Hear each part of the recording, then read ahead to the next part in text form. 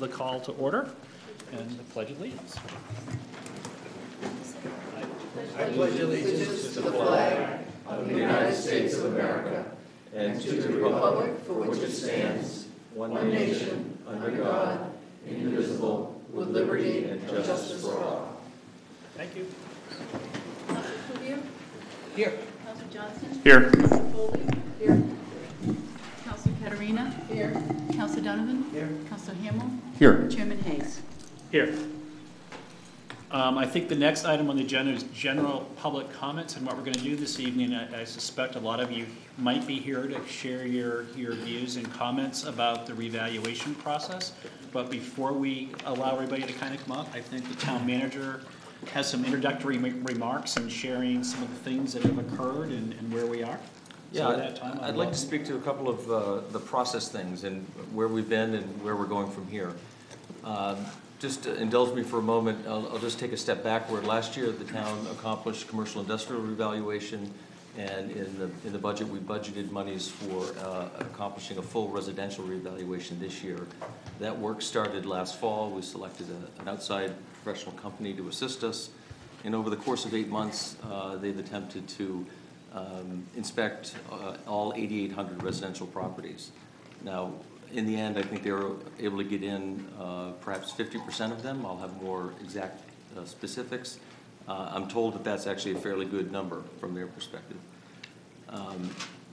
That work was completed by our consultant the 1st of August or so, and all of us town residents received notices regarding proposed new valuations on our properties. And that really started a process that's gone in earnest over the last 3 or 4 weeks now. Our consultant had a total of 12 days fully staffed, and some days they had 5 different listers here meeting with residents. I don't have the final numbers, but I think we're approaching 1,000 different meetings or hearings were held. Beyond that, town staff was able to interact with folks as they were coming and going and waiting for appointments, and had some really good conversations. That whole process is really critically important to the process. It's part of the quality control. Many of the conversations I can report, I think all were cordial and professional. In many cases, there was a validation that what was done was right. In other cases, there were problems with information on the property card that was identified, and that's all part of the design here. Our consultant took good notes of those meetings, and as of last night, corrected all of those things that they became aware of through the course of that process. At the same time, our assessing department was doing its own review of our consultant's work. And through the course of that, there were a couple of areas identified, and I've advised the council in the past and the public.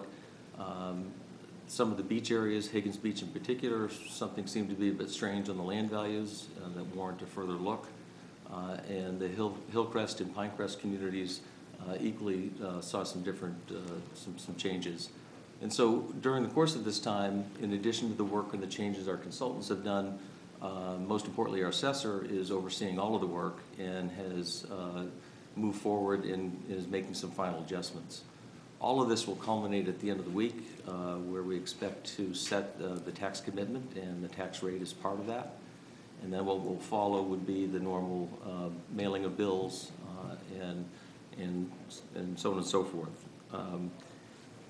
Just as a general comment, I've been pleased generally with the quality of the work. Clearly a mass appraisal approach is a fairly blunt instrument. This is not a surgical appraisal of each property comparing comparable properties. It's just not physically possible. And so in the course of that sort of approach, some things are lost. And so we're pleased to make those corrections. Those are the easy things. If we have missed parts of your or reported the elements of your property incorrectly, those are easy things to change. We have changed them and will continue to.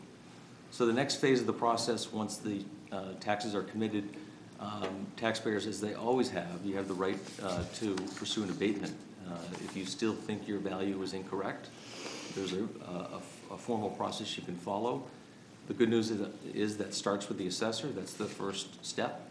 And the assessor has indicated, and I'm offering this on his behalf, his willingness to meet with taxpayers really on an informal basis and we're hopeful that we can work through any differences at that level and not require formal applications and so on and so forth.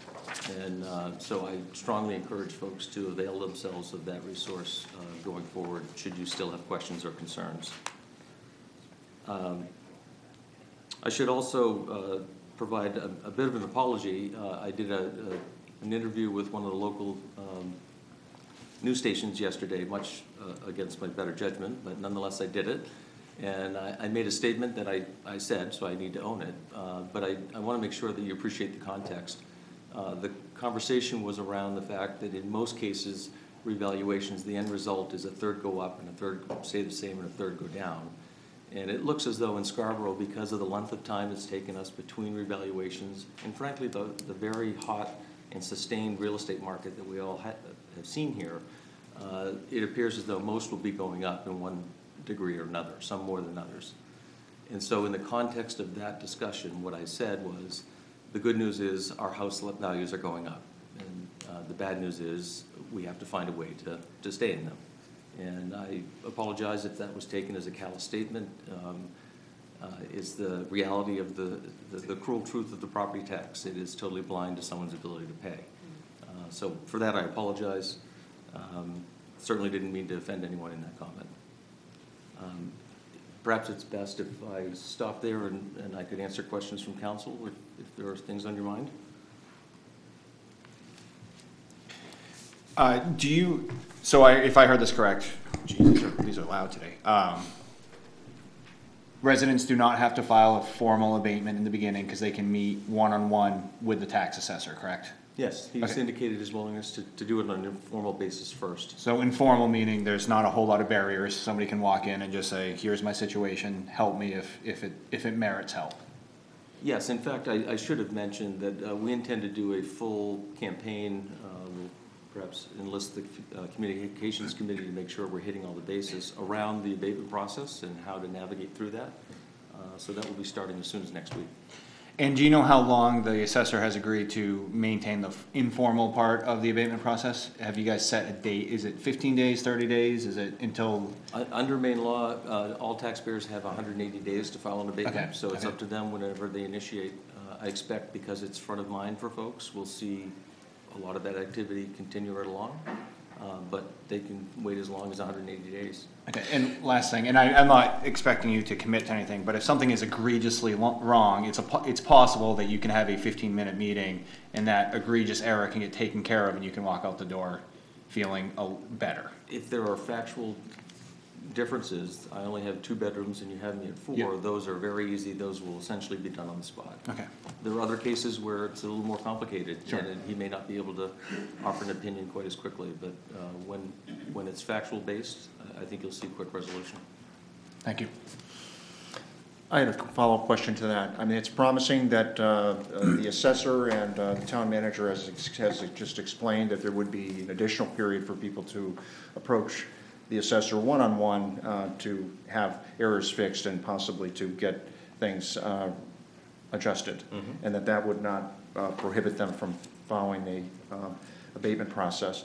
In order to help residents take advantage of that, how do we plan to communicate it, number one? And number two, will we be mailing detailed property cards to all residents so they have all the information they need in order to make sure that that informal meeting is as productive as possible? There are no current plans to mail property cards to each homeowner. That's certainly something we consider. There's a cost associated. As part of this process, we have subscribed to the Vision software, which provides a great deal of information. It has been pointed out to us that the version of the property card that's available online, there's some pieces of the property card not reflected, and that was essentially Vision. They provide the service to dozens and dozens of communities, and they found that the collection of information on the card that we're now supporting is what most places want. We've actually spoken to them, and we'll be able to share up all the information on the property card within about 2 weeks. So we have it in motion. But at this point, there's no plans to do direct mailings to homeowners, no. Yeah, I'd like us to consider that, and I'm not going to speak for the council, but I'd like us as a council to think about that in our efforts to redirect and try to, do a cleanup phase here, in the next several days. I know we're doing this on an informal basis, but I think that everyone needs to be made aware of that opportunity, given there was a wide variety of experiences with the informal the informal appeals process that we started with. Councilor Kettering? Yeah, if I could make a suggestion, Councilor Hamel, rather than just doing a mailing to every property owner, because I think a majority of property owners can go online and get their property cards, but I would suggest that if people don't have online access or don't prefer not to use that, if we could have some way they could contact us and we will mail it to them, that they don't have to come in if they can't make it in here. I think that certainly would be reasonable. Yeah, I mean, to add on to that, maybe you establish a threshold where if your values change by more than 40% or 30%, somewhere around there, you mail a note with a property card to those property holders to make sure that everything's accurate. I think that's a kind of a reasonable compromise. And then you're not mailing 9,000 letters. My hunch is we've had fairly detailed conversations, either staff or a consultant, with folks that have seen increases in their value, but certainly not all. I should mention, just as a word of warning to all of us, it's incumbent on all of us as property owners to make sure that information is accurate. It's not just an issue this year, that's true in any year. So I strongly encourage you to be aware of what's on that card. Keep in mind, there are some houses, half the houses we didn't get inside of. And so we're relying on data that we had that could be 14 years old. So it's not as though, if there's missing information, it's not as though our consultant made a mistake. It's that we use the best information we had. So please, by all means, look at your card, make sure that we have it accurate. Anyone else? So I guess with that, anybody that's welcome to step forward for public comment, please come to the podium and just give us your name and address, please.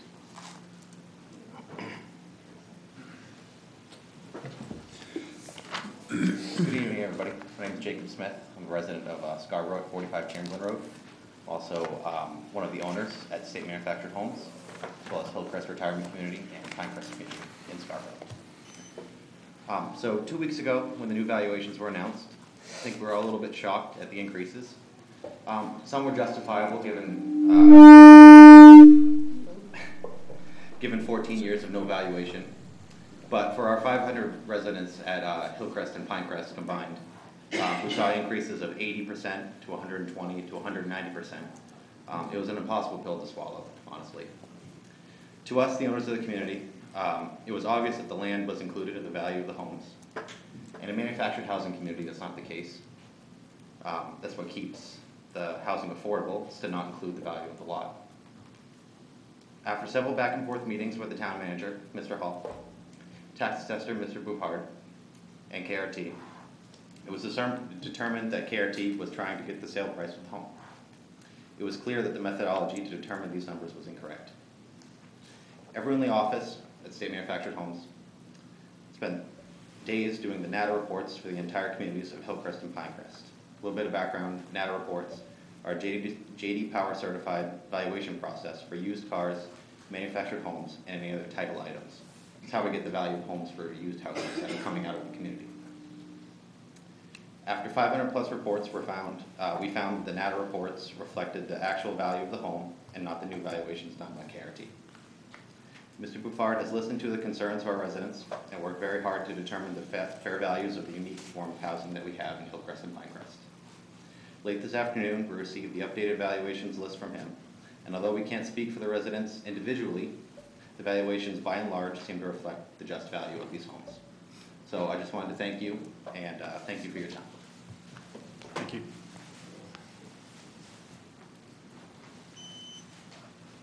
Hi, my name is Mo Erickson. I have a visual.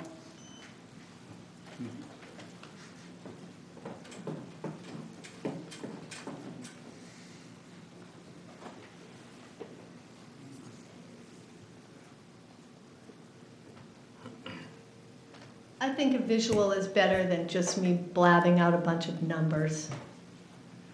I want everyone to see it. especially you guys, so you can stare at those numbers like I've been staring at them. I've been staring at them for a couple of weeks now. As you can see, my property assessment went up 91%. 91%. I think I did put a new roof on, and I think I got a new toilet paper holder. 91%. Wow. $254,000 to $486,000.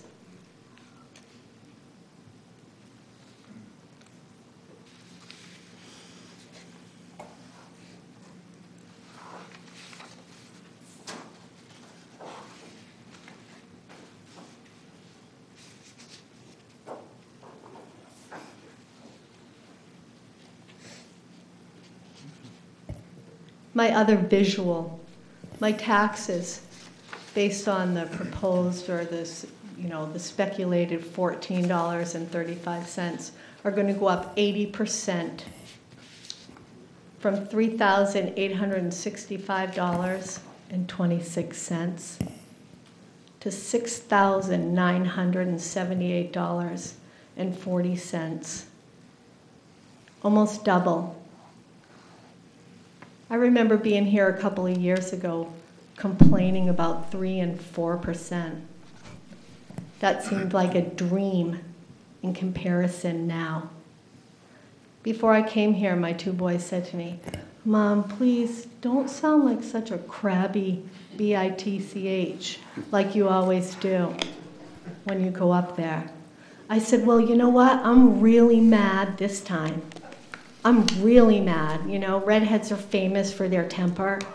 I mean, you should, if you came close enough to me, you probably could see the smoke coming out of my ears. This is shameful. How can you run a town and not have a reassessment for 14 years and do this to the people that live in this town? Shame on the town manager, the town planner, the town, everybody. We rely on you people to make good decisions, and this is what you sock us with. Shame on all of you. How are we going to live here?" Like I said to my boys, well, hopefully, in the next 1 or 2 years, I'm sure there's going to be lots of houses for sale. So hopefully you'll be able to buy one. I doubt you'll be able to afford it, of course. And then even if you could, God knows you're not going to be able to stay in it and pay your taxes. Shame on all of you.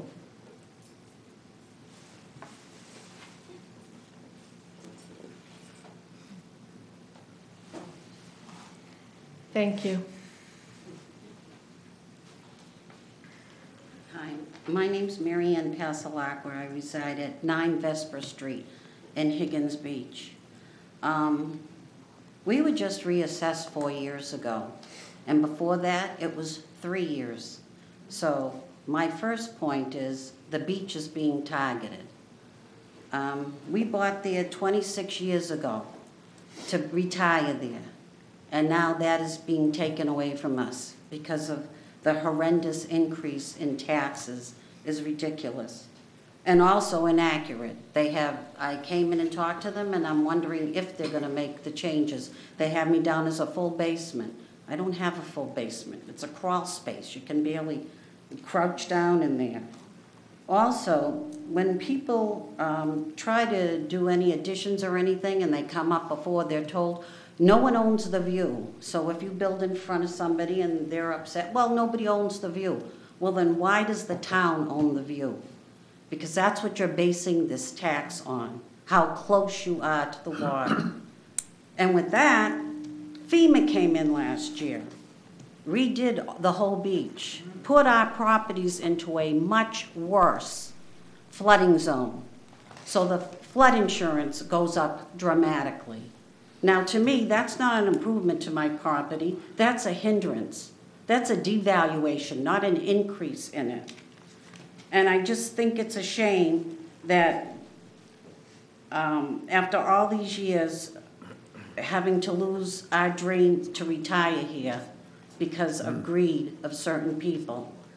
And The whole town may not have been evaluated for 20 years, but the beach has been hit consecutively, and it's just not right. I'm sorry.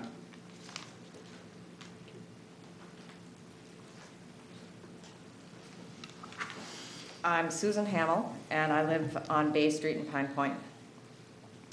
After reading the recent Portland Press Herald article about Scarborough's assessment, I looked at the Town of Bath's website because a reader had posted comments about their assessment process. And highlighted right up front on the assessing department's homepage there was this message to taxpayers. As a Bath property owner, you play a crucial role in the success of our citywide evaluation. You are the last fact check on our descriptions of your property, which are the basis of our evaluations. Please review the information we have on your property and let us know if there are errors. We want to ensure that your property is valued correctly. I contrast that with Scarborough. Taxpayers were sent a notice with 2 figures, the old and the new assessment. No property card, nothing more. It wouldn't have cost anything more to send, I mean, you're paying for the stamp already. The summary information online does not include the detail necessary for most homeowners to verify that the lister got the right information. We had 2 weeks to check the information, meet with KRT, and try to get corrections made. The town couldn't have made it much more difficult for homeowners. My meeting with the KRT rep was very discouraging. He seemed uninterested in what we were saying, took almost no notes, disappeared for at least 5 minutes of my 15-minute meeting to go get the property card, and I have no real hope of any adjustments in my assessment being made as a result of that meeting. I understand that other taxpayers had more positive experiences, but many sounded just like mine. I live in Pine Point, an area where most houses are non-conforming, on very small lots, jammed together. They were built before zoning. One big issue I see is that the land values have dropped in Pine Point according to the revaluation, particularly the marginal value of having additional land. And I'm not talking about huge parcels. I'm referring to having a little extra space to park a car, squeeze in a swing set, or put up a clothesline. Having a little extra in an area like this is very valuable. And at Pine Point, it's probably the same is true at Higgins. But under this new system, the value of additional space has been given very little weight. I've compared the assessed value of different size lots in the old and new systems, and the outcomes just don't make sense. Additionally, the new system has added a scenic view index. This is very subjective, and no information is available on how it was determined. In fact, without your property card, you probably wouldn't even know that there is now a scenic view index because it doesn't appear in the summary information. I know that taxpayers in Pine Point, other taxpayers have issues with their assessments, and I'm concerned about the ad hoc changes being made to individual assessments without looking at more global issues involving neighborhoods, entire neighborhoods like Pine Point. And I'm not talking about specific inaccuracies on the property card, wrong number of bedrooms and that type of thing. But we have no process here to identify and solve these kind of global issues. And I'm sure there are other neighborhoods that have similar issues. At this point, we know that there were a lot of mistakes, and it's been confirmed by the town manager. Taxpayers deserve to feel confident that their assessment is correct, especially relative to everyone else. So I'm asking for a few things. First, the town has to send out the property cards to all homeowners, and an explanation of what all the abbreviations and codes are. More time is needed for homeowners to find and correct inaccuracies.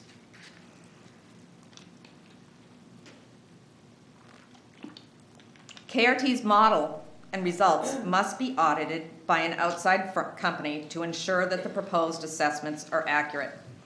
The initial analysis done by KRT, which set up the base indexes, must be reviewed and tested against the sales data. Property cards should be randomly audited as well. And finally, the tax bills should be prepared using the previous assessed value until we are confident that the new assessments are correct. Thanks.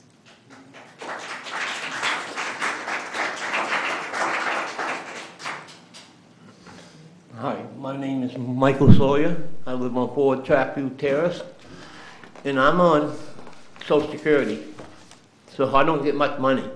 It takes about $1,100 to run my house every month, and that's not putting money away for emergencies. I get $1,450. That doesn't leave much for food or other stuff. Luckily, I have my sister moved in downstairs, and that helps out. So, but still, there's not much money left over at the end of the month between the both of us. She's raising her granddaughter, and I live upstairs on the garage. The apartment up there is not done.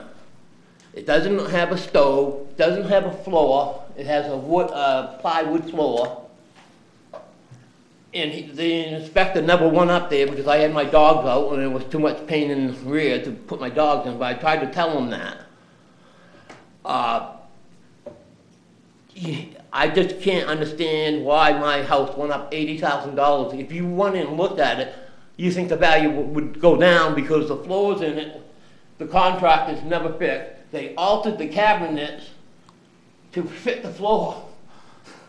They cut the cabinets so it would be level with the floor instead of fixing the floor.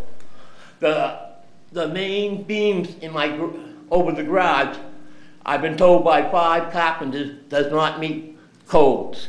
It doesn't meet code anywhere in the state of Maine, and especially in Scarborough. I have to have that inspected by an engineer because the code enforcement, not now, at the time, because the same people are not here that did it, so I don't want to blame the people here because they could be good people. But I've been lied to by the code enforcement 2 or 3 times.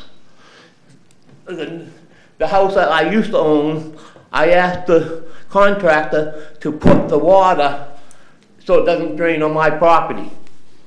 And the code enforcement lied to me, saying that he doesn't have to do it. Well, it's draining on my property. Do you want me to drain on your property to make it a wetland? I don't think so. You know, so why should I pay taxes at all? You get a dog catcher that doesn't do anything. You call 100 times, and my neighbor has 1 ticket over 100 times being called. Cops won't do their job. When they call for the dog, they better lie to you because they know the person. They don't want to give a ticket. You know, so why am I paying taxes at all? If I don't get no services, I live on a private road, so I get no mail, no trash. I have to go down for it. My taxes should go down, not up. Thank you. I'm Scott Flaherty, 21 Vesper Street, Higgins Beach. The town manager's probably right. They haven't done a citywide town for 14 years. But Higgins Beach has been reevaluated twice in the last 14 years. Story about my house. 2.5 years ago, I built this house, brand new. The tax assessor came and assessed it. I had a construction loan. I had to, you know, on closing, I had to have it evaluated myself, an appraisal. They were within $10,000, so I didn't, you know. So you tell what they're doing in 2.5 years, they're upping my value $400,000. They made a $400,000 mistake 2.5 years ago. I don't believe it. I think that they're looking at, you know, some of the houses out there, yes, have sold for over $1 million. That sits right on the water or whatever. That's one thing. I'm on a lot that the DEP controls, that I can only build 20% on that lot. I can't have a garage. I can't have a carriage house like they can the street over. You know, they can build 35% out there. On Vesper Street, on my side of the street, I can only cover 20% of that lot. That's all I could build for a house lot on that lot, 20%. but they're taxing us as it's, you know, just like the rest of Higgins Beach. The value of my lot on Vesper Street is the same 2 streets over that can cover 35%, which that's another reason isn't right. I mean, you tried to explain that to KIT, you know, whoever, I went to that meeting. And I asked them, I said, how did I go from under 700,000 to almost $1.1 million? You made a $400,000 mistake. I mean, maybe that appraiser or whatever should get fired then, because she certainly made a big mistake. And I think that everyone out there, you look at, they've increased all these houses, not $8,000, $80,000, $200,000. Even Mr. Donovan over there sitting there, he's got an increase of over $300,000. I mean, how can you say that house? I mean, I'm not sure, but I'm pretty sure. I think the last evaluation out there was like 2011. I mean, Mr. Donovan probably knows when they did Higgins Beach. They didn't do the whole town, but they did Higgins Beach and they did Pine Point because they seen it as a cash cow. That's basically what they're looking for. Just because we live out there, we're not rich. I mean, it's what stuff we work for all our life. Thank you. Good evening. Rob Barbaro, 14 Beach Ridge Road here in Scarborough, also business owner of Complete Mobile. I just want to share with the town some of my experience I had with this evaluation, and one concern in particular that did come up. My home, when it was first evaluated all those years back, was at $220,000. A couple of years back, we had to open a home equity line of credit, cover some of the costs associated having a newborn, etc. The appraisal came back at $300,000 2 years ago. The appraisal that was just done came back at $398,000 with no significant changes in between. I did have a meeting with the KRT. The gentleman I met with, Kevin, was very helpful. I do give him credit for that. But the one thing that came up was I asked him, aren't your appraisers supposed to try to get into the homes? And he said, yes. I'm like, your appraiser never made an attempt to come to my home. I have internet doorbells, cameras. I know when someone comes to my house. He replied with, we had to let that guy go. But he wouldn't tell me why. He wouldn't explain, fine, that's their business.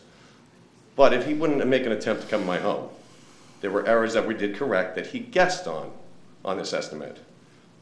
As a business owner, when someone gets fired, they get fired for not doing their job. So how many more houses was this individual appraiser guessing at? So that's one thing that should be looked at. Was it 10? Was it 100? Was it 1,000? Someone wasn't doing something and they got fired for it. Thank you.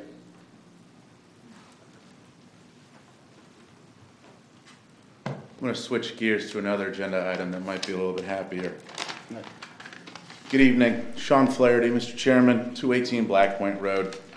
My remarks are going to be directed towards the Conservation Land Bond authorization. I've been a member of the Parks and Conservation Land Board for the past 6 or so years, and otherwise served on various committees and commissions in elected office here in our town. I want to add my voice regarding the land bond as an individual taxpayer and not necessarily as a member of the committee. I agree with the recommendations, yet my remarks are not necessarily the opinions of the entire committee and they shouldn't be interpreted as such. I support the recommendation but want to highlight why I believe all taxpayers should support this proposal. Although I'm still under 35 years old, I've seen this community go through incredible changes and growth, some of it positive, some of it not. I only note my age because when the first conservation bond was passed, I was just a freshman at Scarborough High School 2 decades ago. And when this country was in the midst of the Great Recession, the voters of Scarborough once again authorized bonds for conservation and historic preservation. Needless to say, this town has now 3 times, in good times and bad, voted to support conservation in this town. These bonds, as a result, have concerned land across and in all corners of this community, from Pleasant Hill through Warren Woods out to Fuller Farm, including the Beach Ridge Historic Schoolhouse and most recently the beautiful Pine Point Preserve. These bonds have leveraged millions of more dollars in outside investments, matching funds, additional dollars from state and federal sources, grants from public and private entities, and donations from corporations, businesses, and taxpayers alike. This resulted in our town conserving more than 1,000 acres, giving access to residents and visitors alike at a value to taxpayers. Value to taxpayers will be my final point. The Long Range Planning Committee 20 years ago undertook a study to try to calculate the cost benefit of development versus conservation. In that study, it was clear that conservation significantly saves taxpayer dollars when it's examined against residential development costs. Although the numbers have changed in 20 years, I think it's fair to say that the cost of residential development in our town has only increased since 2000, figuring 1.5 school children per each developed lot. Combined with the other increased costs in town services, I think it's clear, even using the conservative 2000 figures, that bond money spent conserving property is more cost effective for the town than allowing those lots to be developed into residential units. In short, conserving land actually saves taxpayer money, period. 3 times our community has said yes to conservation, approving $5 million over 20 years. Those funds have been preciously reserved, wisely appropriated, and have delivered value-added benefits for taxpayers, which are both tangible and intangible.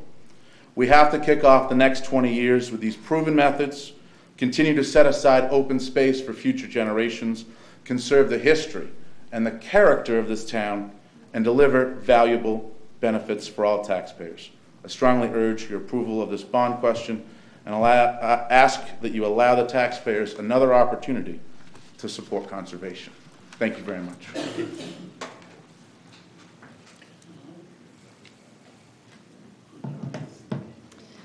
Betsy Gleistine, 14 Longmeadow Road. And I just would like to ask that you take into consideration that the process that we just underwent is a lot of people don't have confidence in it, and I think that really does stand for something. If Ms. Hamill mentioned the City of Bath assessment, and if you look at the data released for the City of Bath assessment, first of all, it was a 7 or 8 month process. I'm not sure how we did ours in 2 months. Did we pay a lot more? You know, how did these scenic values, all of these things, there's a lot of questions. Go to the City of Bath. They answered all these questions for their taxpayers. They also released extensive neighborhood data. We haven't seen any of that. They also released a lot of data in Excel format. We have a lot of number crunchers in town. This town has I personally know a guy who's a PhD who could crunch a lot of this stuff. I happen to be a data analyst myself. So people need to get confidence in this data. I think, you know, when you hear somebody's valuation in 2 years that went up 80-something%, there's questions there about what happened. We need to not rush to certify this, and even if we made some mistakes, let's go back and get confidence in how this was done. And let's superimpose a lot of the data over the neighborhoods. Let's look at what some of the other towns have done and see if we can have some of that put out in a better format for our residents. And you know, the reevaluation it's very stressful for everyone, especially if your property value went up and you feel like you're not going to be able to pay. But one of the things it does is it pits neighbor against neighbors. And you know, this is what we don't want to do. I'm sitting there comparing my value to my other neighbors and going, well, wait a minute, I don't have nearly this house. What is going on with that? But if I had confidence in the process, I wouldn't be at that point. And I think tonight we don't have confidence. I hope that's what you've been hearing from people. How do we get there? I think John, you have come up with a lot of metrics that we could take a look at. I think we could look at some other models like the City of Bath, and I think we can get there in pretty short order. I think it's great that the assessor has offered. I did call yesterday or day before. I didn't get a call back. They didn't answer the phone. I did go to the KRT meeting myself, but I really feel like don't rush to do this. Let's get a little more confidence in this process. I don't think KRT left people with a really great impression of how this was done. We're a great town. Let's do it right.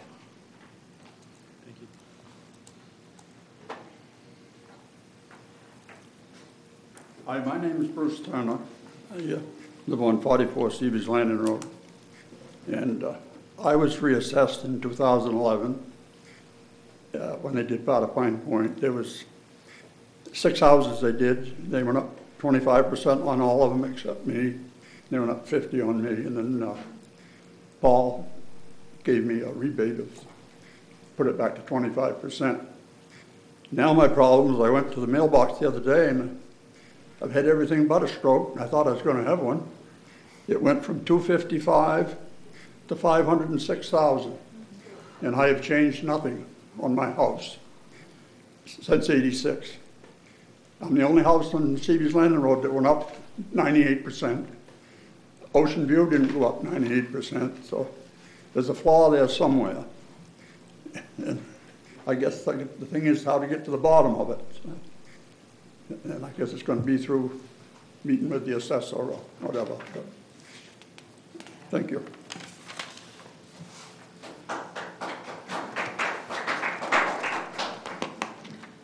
Paula O'Brien, Pondview Drive. One thing Mr. Turner neglected to tell everybody is the land that he owns is 0.2 acres.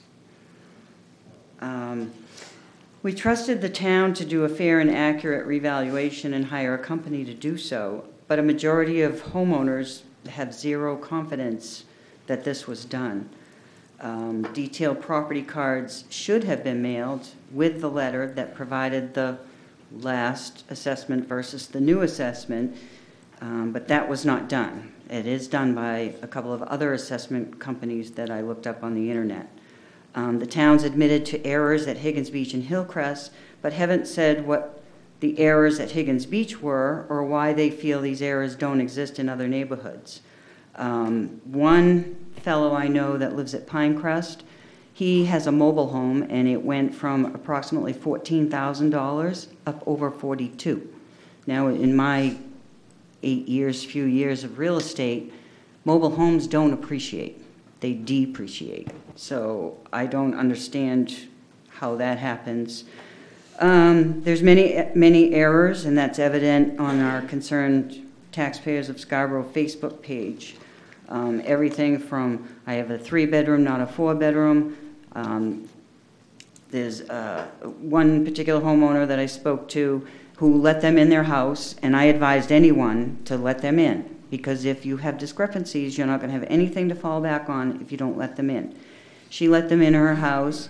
They counted her breezeway as 2-story, and it's 1. She has a cathedral ceiling. There was another that was counted as a 2-unit, and it's a 1-unit. On mine, living space was counted where there's no heat. And I at my review, I informed the reviewer, she was very, very nice, that I am one residential street in a commercial zone. She was completely unaware of that. I'm not even sure if there'll be an adjustment for that. And they had my kitchen down as a modern kitchen. Well, I've repainted my cabinets, my 35-year-old cabinets, had me down as granite countertop. It's laminate that looks like granite.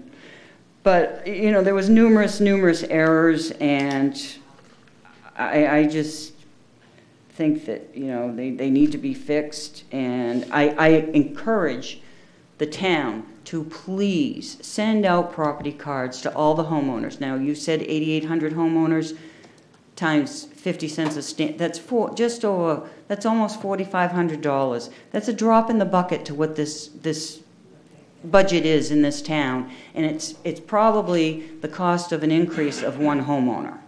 So, to me, I think not everyone has computer access, and not everyone's going to know. Some people are even homebound. They can't even get out of their homes. I mean, I can think of one woman who has multiple sclerosis. She isn't going anywhere, you know. So I really, really encourage to mail the property cards, as should have been done in the first place, to each and every homeowner so they have a fair chance to review their information. Thank you.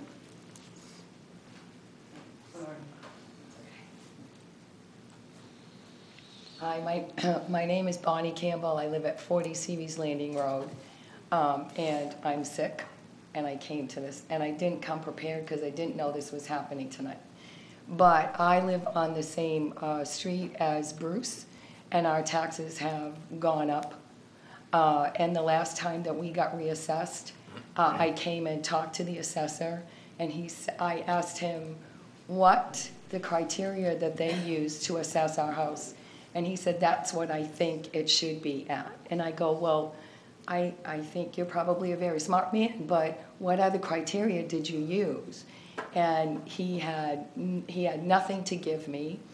And my husband was out to sea, so I was taking care of this. And I said, well, I would really like to, because it jumped up like, I can't, I'm not feeling that great tonight. I really wish I had more information with me and I was more prepared. But, it was around 500,000 then, and it had gone up. So I said, well, can I talk to somebody else? And he said, well, I'm the head of that committee and I will say no to you. And I said, okay, thank you. And I left. I'm not going to fight about this.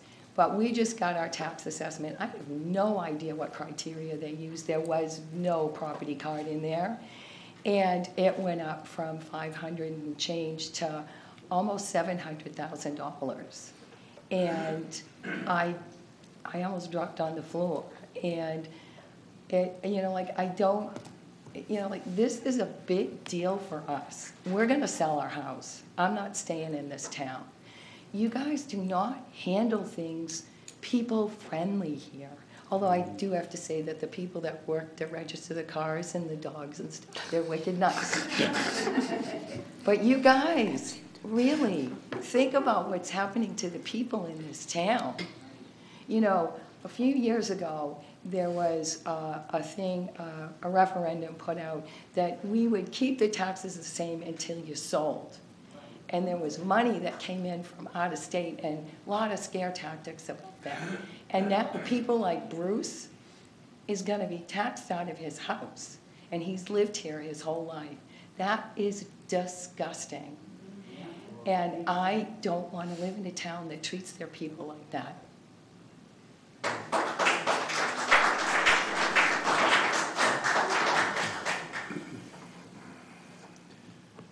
Anybody else want to come up to the podium this evening? Seeing no one, I'll. Whoop.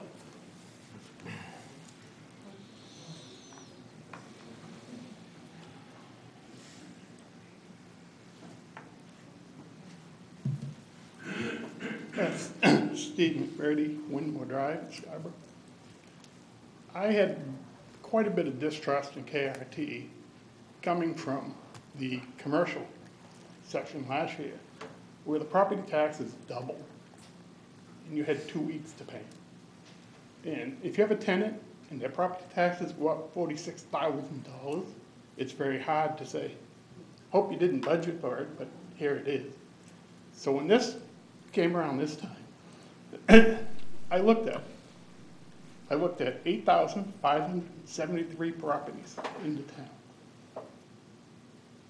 Of the 8,573 properties, 127 stayed the same, meaning within $5,000 in value. But most of those were empty woodlots. There were 28 houses that stayed the same. There were 267 houses that went down in value. And what bothered me with the 267 is 124 of those houses are in Prout's Neck. I don't want to get into this comparing neighbors and neighbors, but 124 houses went down a total value of $34,487,600. That's almost $300,000 a house on average. Now, other people shouldn't be paying for the Prout's Neck people. It seems weird that over half of the houses that went down in value are in Prout's Neck, and I think something's definitely wrong.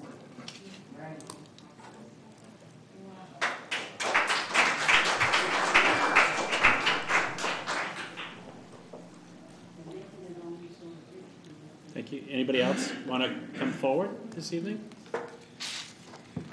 Seeing none, we'll close out public comment. Thank you.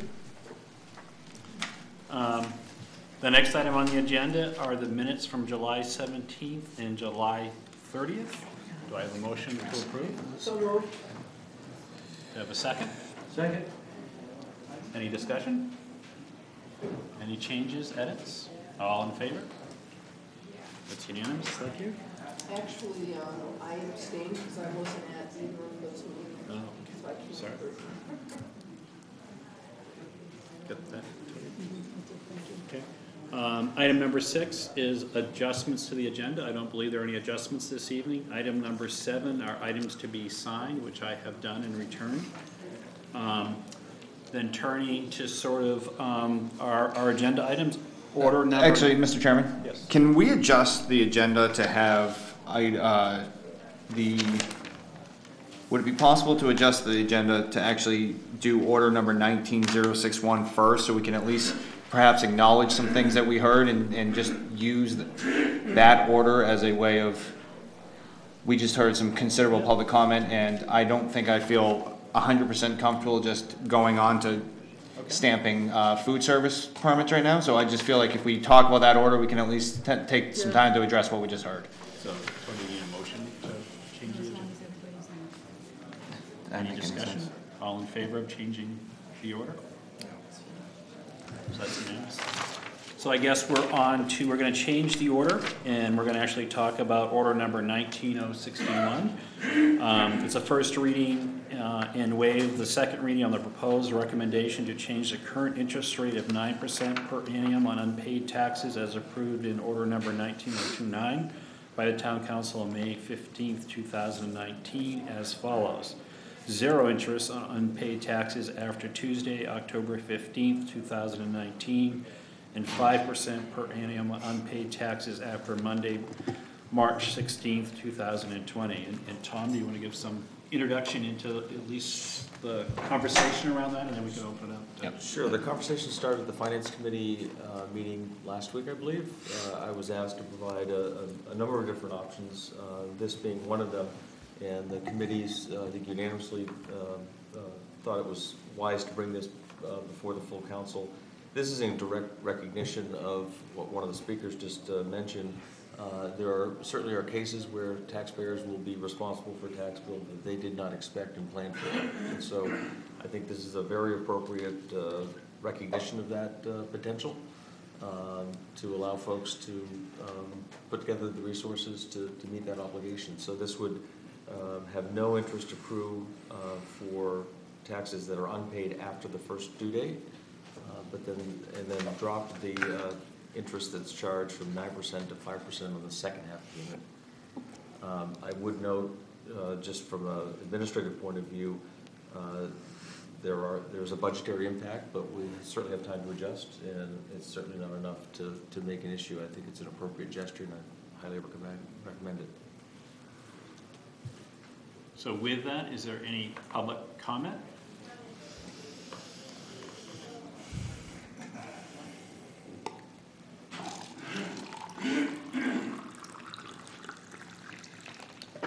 I'm Sue Hamill, Bay Street.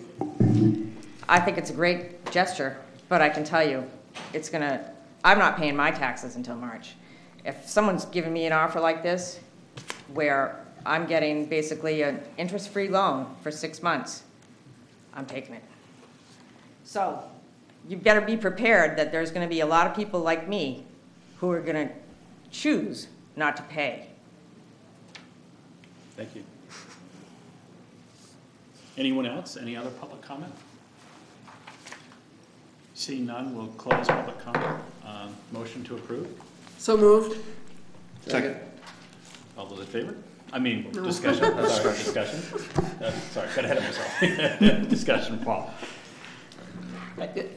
I had a similar question to Ms. Hamill. Is there any deterrent to prevent people from just not paying for 6 months? There's not. As the motion is formed, it does not discern among taxpayers. It would afford the same requirements across the entire tax base. I would personally probably be more comfortable with market, like 3%, 3.5%, to create a deterrent. Just my initial thoughts. I had the same concerns as Council Cloutier, and I know I talked to Mr. Manager, and Mr. Hall told, we discussed that budgetary impact wouldn't be that much. However, I had considered that you put the stipulation on it that it's 0% interest for people who are seeking an abatement. And anyone else, it's a reduce, we could reduce it down to something else, but I'm concerned that there'll be people who will just say, oh, great, I'm not gonna pay my taxes. And I understand that a lot of people like myself, it's escrowed, it's paid, my mortgage company pays it, but I still know there's enough people in town who walk in and with their checks in hand. And so I don't want, I hate to say someone would abuse it, but that's where I'm coming from with that. Councilor Johnson? I agree with both councilors, but I don't foresee it being enough. I believe at the finance committee meeting we said it's somewhere in the ballpark of $100,000. Was that for the last 3 years combined, or each year? I think it's about half of that.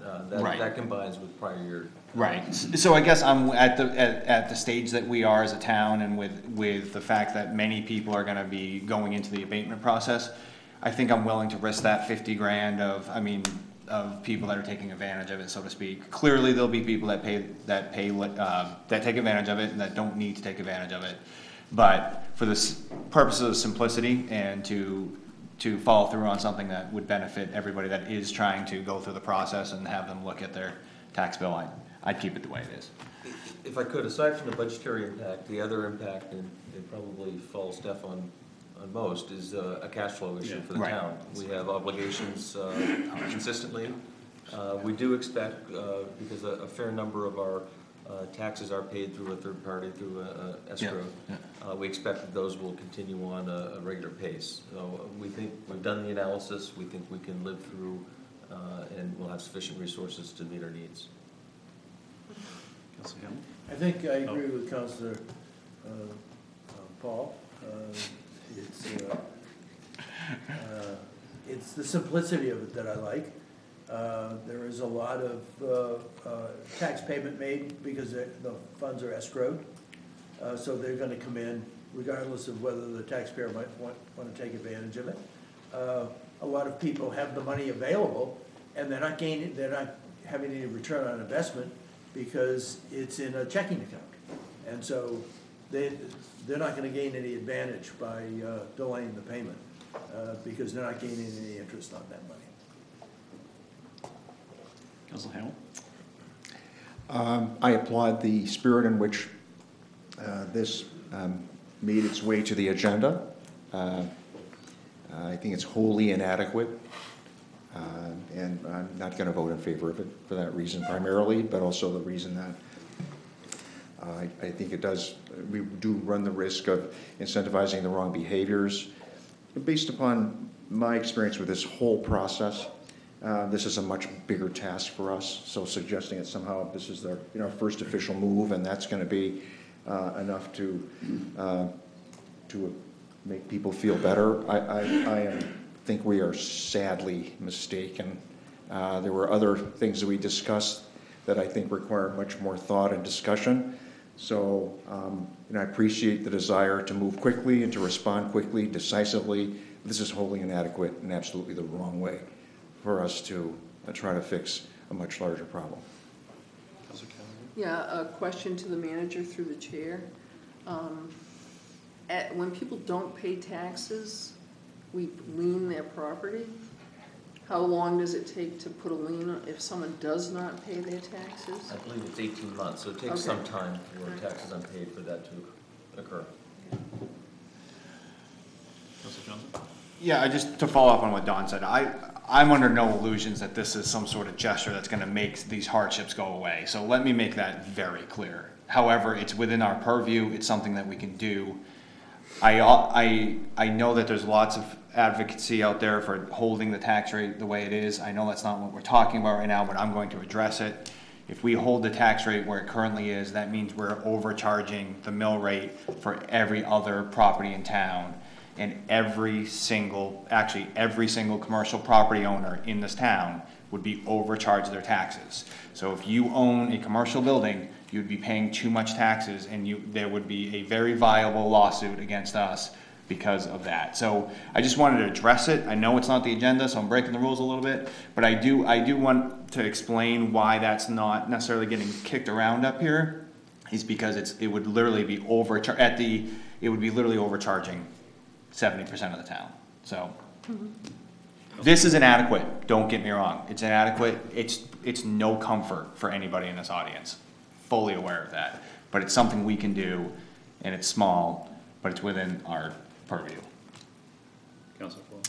Yeah, I guess for me, it's been a really interesting process to observe, because as a real estate agent, I know what homes are selling for, and the market we've been in has been really overheated, and that's a challenge. It's a challenge, it's posed a challenge to our whole town now. I also heard everybody loud and clear at the podium tonight, and in the hundreds of emails that we've had over the last 2 weeks. And I expressed this the first time we talked about it. I don't think it's isolated to just Hillcrest and Higgins Beach. I'm concerned with greater and broader issues. And that's a continuing growing concern. So I agree with both Councilor Johnson and Hamel that this is completely inadequate. I do feel like it's something. It's a step, but I don't think it's the only thing that we can be doing, and I think we're going to have even more on our hands. But I'm going to support it because I would rather do something than nothing, but not because I think it's the answer or the remedy for all. I think this process has been flawed from both a functional perspective, but also the communication. We really dropped the ball. And I'm going to own that because I think we could have done better, and I think our town deserves better. I just have a quick question for the town manager, Tom. So I hear you, what percentage of our tax intake is from third parties, escrows and stuff? Is it a 50, 60%? No, I think it's probably closer to 35 or 40%. And if we were to run, if the scenario plays out and we run short of cash, what are our viable options? In the past, we've talked about this, and some of them weren't all that pleasant. But it would be a tax anticipation note. Essentially, you borrow against the expectation of future receipts. Is there really unfavorable interest rates, or is it about market rates, or? I have actually. This town has never had to do it, so it's been 10+ years since I've even looked at those rates. Yeah. But just the thought of paying interest on that is not terrific for sure. Yeah. So but it's a vehicle that's available. That would be last resort. But if we ever ran into a cash flow problem, we have obligations we need to meet. So that would be the alternative. So with Councilor Donovan? No, go right ahead. No, go ahead. I think there were errors with KRT, and I completely agree that I'd like to do more. But I would like to say that I've been so impressed with David Buffard's take on this. He gets a problem presented, and he's acted upon it. All of Hillcrest Terrace, and this is a land valuation problem, not a house valuation problem. Yes, people had 2 bedrooms when they were listed as 3. But the amounts that we're talking about that really impact people are that their land value is doubling. And they go, where did that come from? Well, in the case of Hillcrest Terrace, it was looked at long and hard immediately by our assessor, and he corrected it. And I was very proud. I had not had much contact with him before, but he seemed to be a person who really sympathized with individuals and responded to it. Yeah, I want to echo that. And we saw it happen today, where if you have an outstanding issue with your bill, you should contact the assessing department. And I know they've been too busy the past couple of days to respond because they're trying to work towards commitment, but I can guarantee you they'll work with you and they'll listen and make any changes that they feel are appropriate.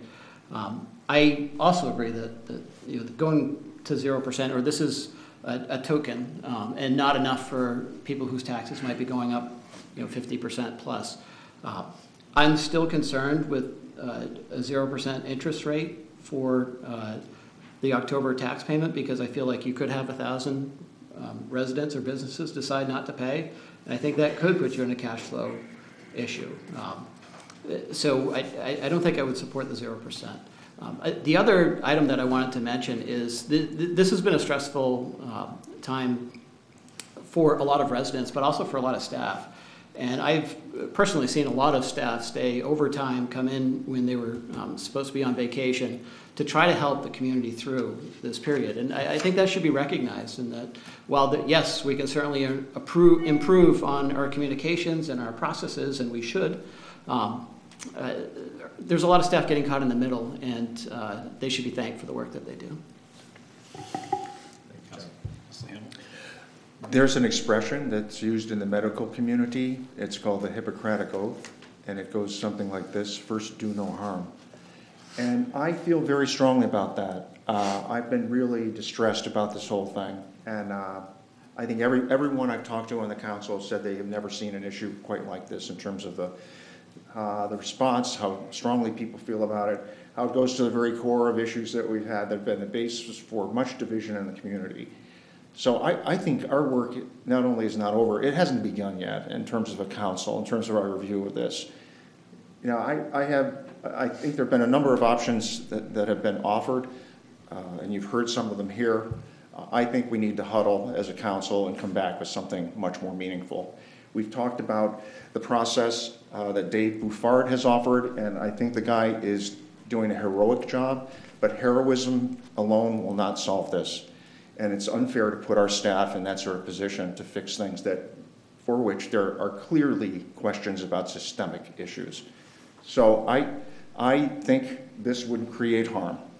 And for that reason, since I said before, I'm not voting for it, but we as a group need to take the time to go deep on this and come back with a response that's meaningful and respectful of people who have been injured by this, who have been hurt deeply by it, not just by the facts of it, but by how we have communicated and not communicated about it, and how we are yet unwilling to go back and really look hard at the process. And there's actually nothing that prevents us from doing that. We have an obligation, an affirmative obligation to do that as a council, to fulfill our role as stewards of the community and trying to do what's best in the interest of our residents. So I'm sorry about the speech, but I feel very strongly about this. We need more time, and we need to come back next week as something that's a lot more meaningful than this.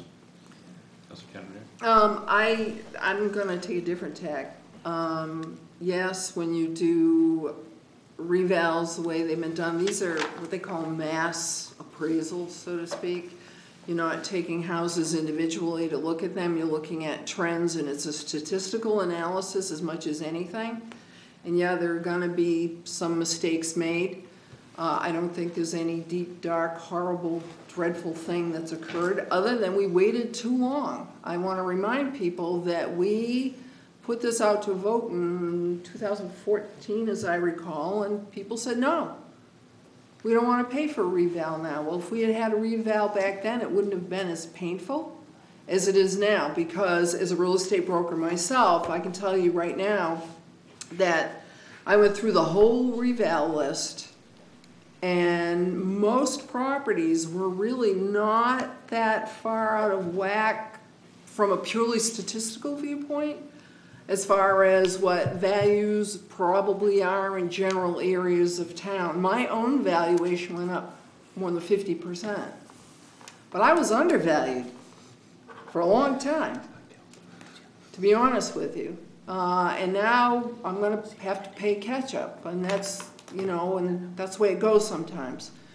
So that being said, I really don't like to hear, you're demonizing the process, demonizing KRT. There's a process in place.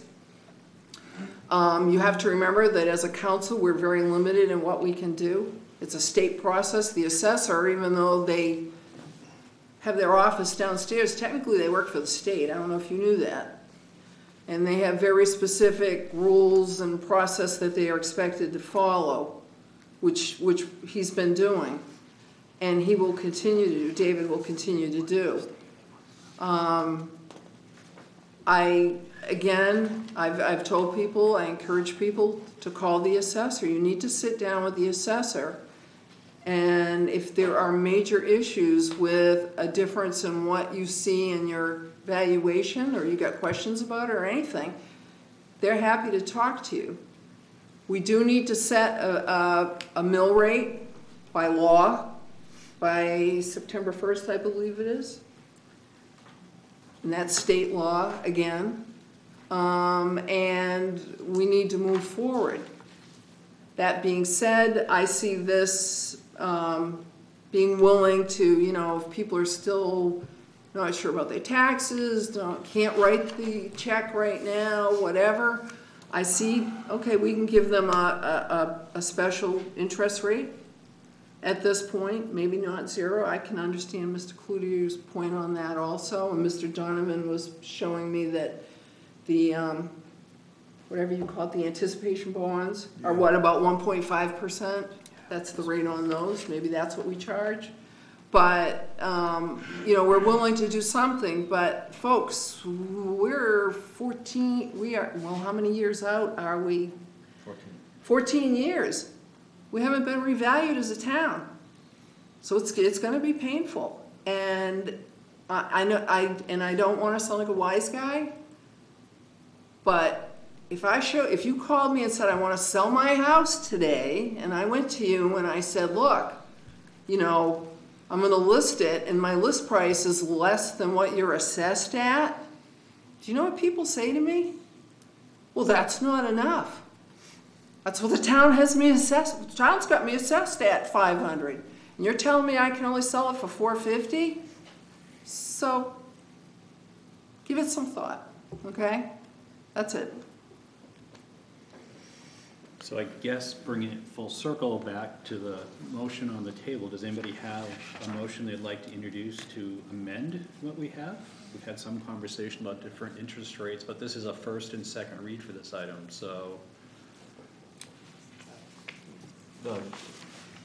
Right? We're asking you to waive the second reading, and we're doing that so we can make sure that it will apply. Right, So so this is a once and done tonight. Once and done, so it's either this or something different, so. I would move to amend it. Sorry, my first, I think, motion. I would amend the 0% to 1.5%. And I would second that.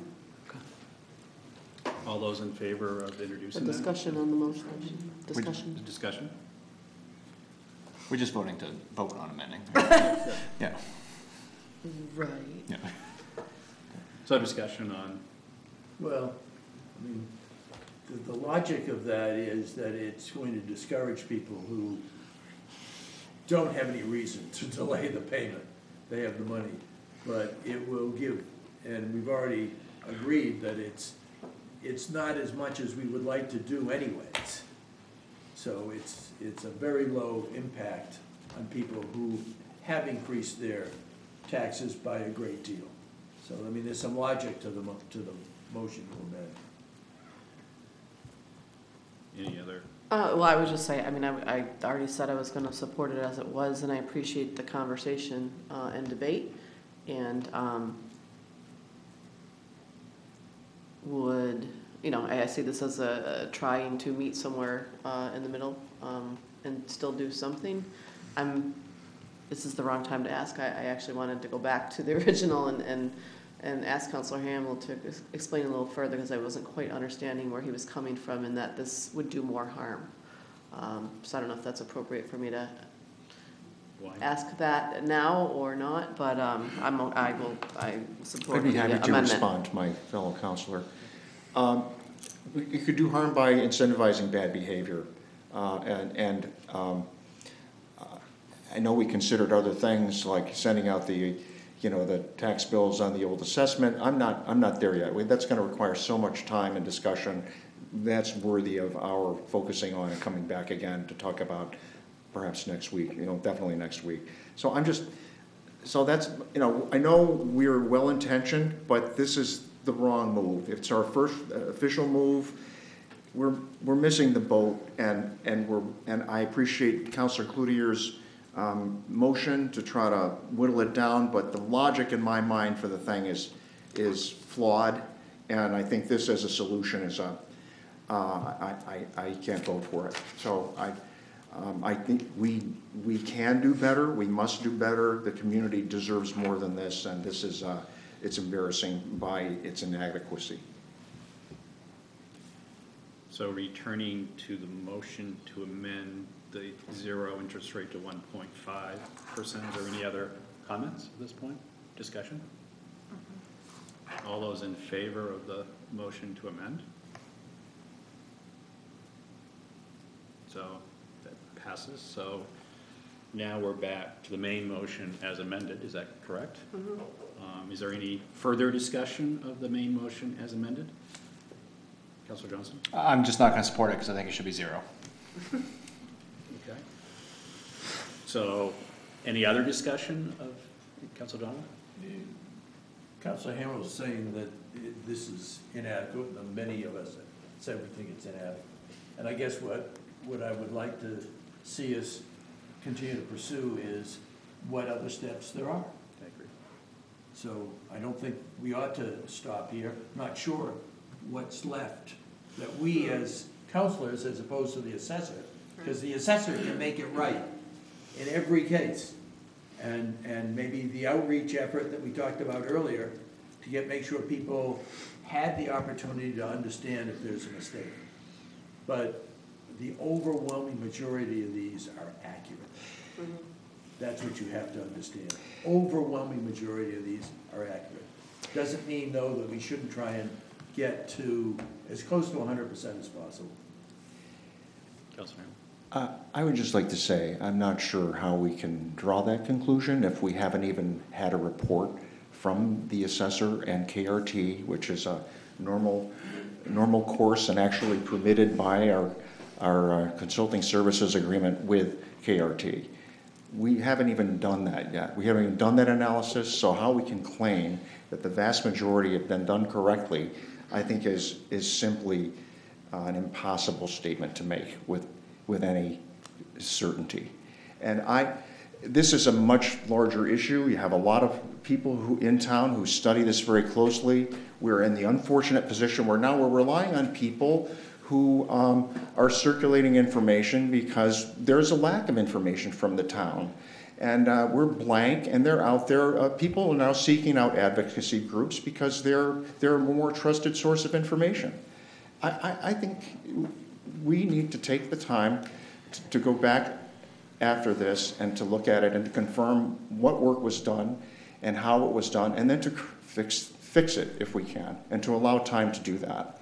And I think there's a way for us to do it, but trying to solve it now in the back end of a motion that is getting whittled down, I think, is not the right way to do it. So I guess I'll just kind of echo. I think that's what everybody said. I think we've all said. I think there's some real learnings from this. I think we need to do sort of that evaluation. I think we will know more as the weeks go on, as some of these things are talked about. Council Ham, I know you had suggested next week might be a place to come back, but if we can get to just the motion that's on the table at this point, which I think as amended changes the 0 interest rate to 1.5%. Is there any more comments about that, discussion about that? So all those in favor of that as amended? So it's 5-2. So thank you. Do you want to take the negative vote? Yeah. Yeah. He said 5-2. No, yes. Sorry, yes. He said 5-2. I trust your math. I trust your math. I know we've been questioning. I'm with you, Mr. Hamill. I wanted to raise my hand. So now we'll return back to the original order of the agenda, which is now order number 19057, which is a public hearing and action on the following new requests for food and handler's license. One is Inner White, DBA Lake and Company, located at 4 Seal Rock Drive. 2 is Jonathan Carr, Todd Greenquist, I guess, DBA Nothing Bunk Cakes, located at 555 Gallery Boulevard, Suite D. And Daniel Mays, a Faith of Firth Farm, LLC, located at 61 Ash Swamp Road. So all applications are filed in the office, checked with other departments, everything is okay. The Nothing But Bunk takes to receive their food handler's license once they get their occupancy permit, and they're very delectable. And I would recommend approval. So is there anybody in the audience that wants to speak to this? Seeing none, motion to approve? So moved. Second? Any discussion? All those in favor? I am reminded of a prior counselor, and probably people will know who we're talking of, used to demand in these circumstances samples to better understand. When you mentioned the great bundt cakes, that They really were good. Yeah, and it's an awesome name. I love it. Yeah. So that's old business. I mean, old business then at this time. Now, new business.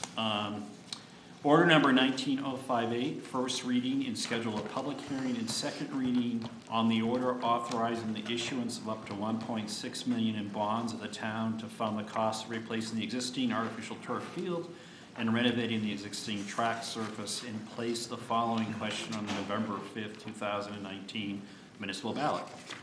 Shall the order entitled Order Authorizing Insurance of up to $1.6 million in bonds of the town to fund the cost of artificial turf replacement and track resurfacing at the Scarborough School be approved? With that, Tom, you want to give, there's a couple introductory remarks. This is, as I understand it, this was something that was in the budget that we had approved as going to referendum. Yes. The numbers are different, which we can talk about. Right. But this is a change in procedure where by legal advice it was suggested this should be an action, formal action by the council. Yeah, the clerk and I were of the opinion, and quickly corrected by legal counsel, because it was part of the budget process, which goes through its own first, second reading and public hearing, those steps would have been satisfied. So I think this is an appropriate, but probably a overly cautious step, just to make sure the proper process is followed. So she has recommended that we move this through the normal approval process to make sure it gets the proper public hearing. And I was just going to ask Tom, for Tom, can you just explain, although, or I'm not sure, why the number that we're seeing now is different than what got authorized in the budget?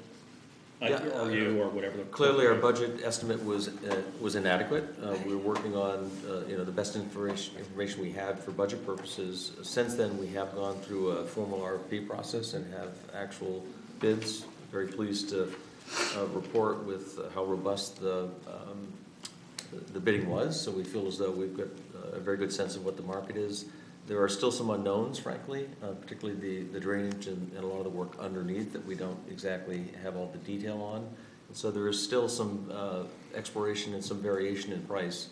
At this juncture, we're recommending the $1.6 million number because that's kind of the higher end of the bids. I know that the Community Services Director and the Athletic Director have met with, kind of shortlisted it down to 3 vendors and have had initial meetings with each of them, and we'll be refining, probably identifying a preferred vendor and really refining that price before your second reading. So to the extent that we have more confidence in second reading, we'll deliver that information to you. But at this point, we recommend $1.6 million. Was it just a pure change in price, or was it also a change in scope of what was going to be done? Todd looks like he's itching to speak. It was a change in scope and some variables that have changed that drove some of the pricings. And the big issue that Tom mentioned is just some of the other stuff. Initially, when we had the estimates as far as the track and turf, and it was track at 700 and the turf at 700, the track at the 350. We're finding that our base, as the companies get out, shared information.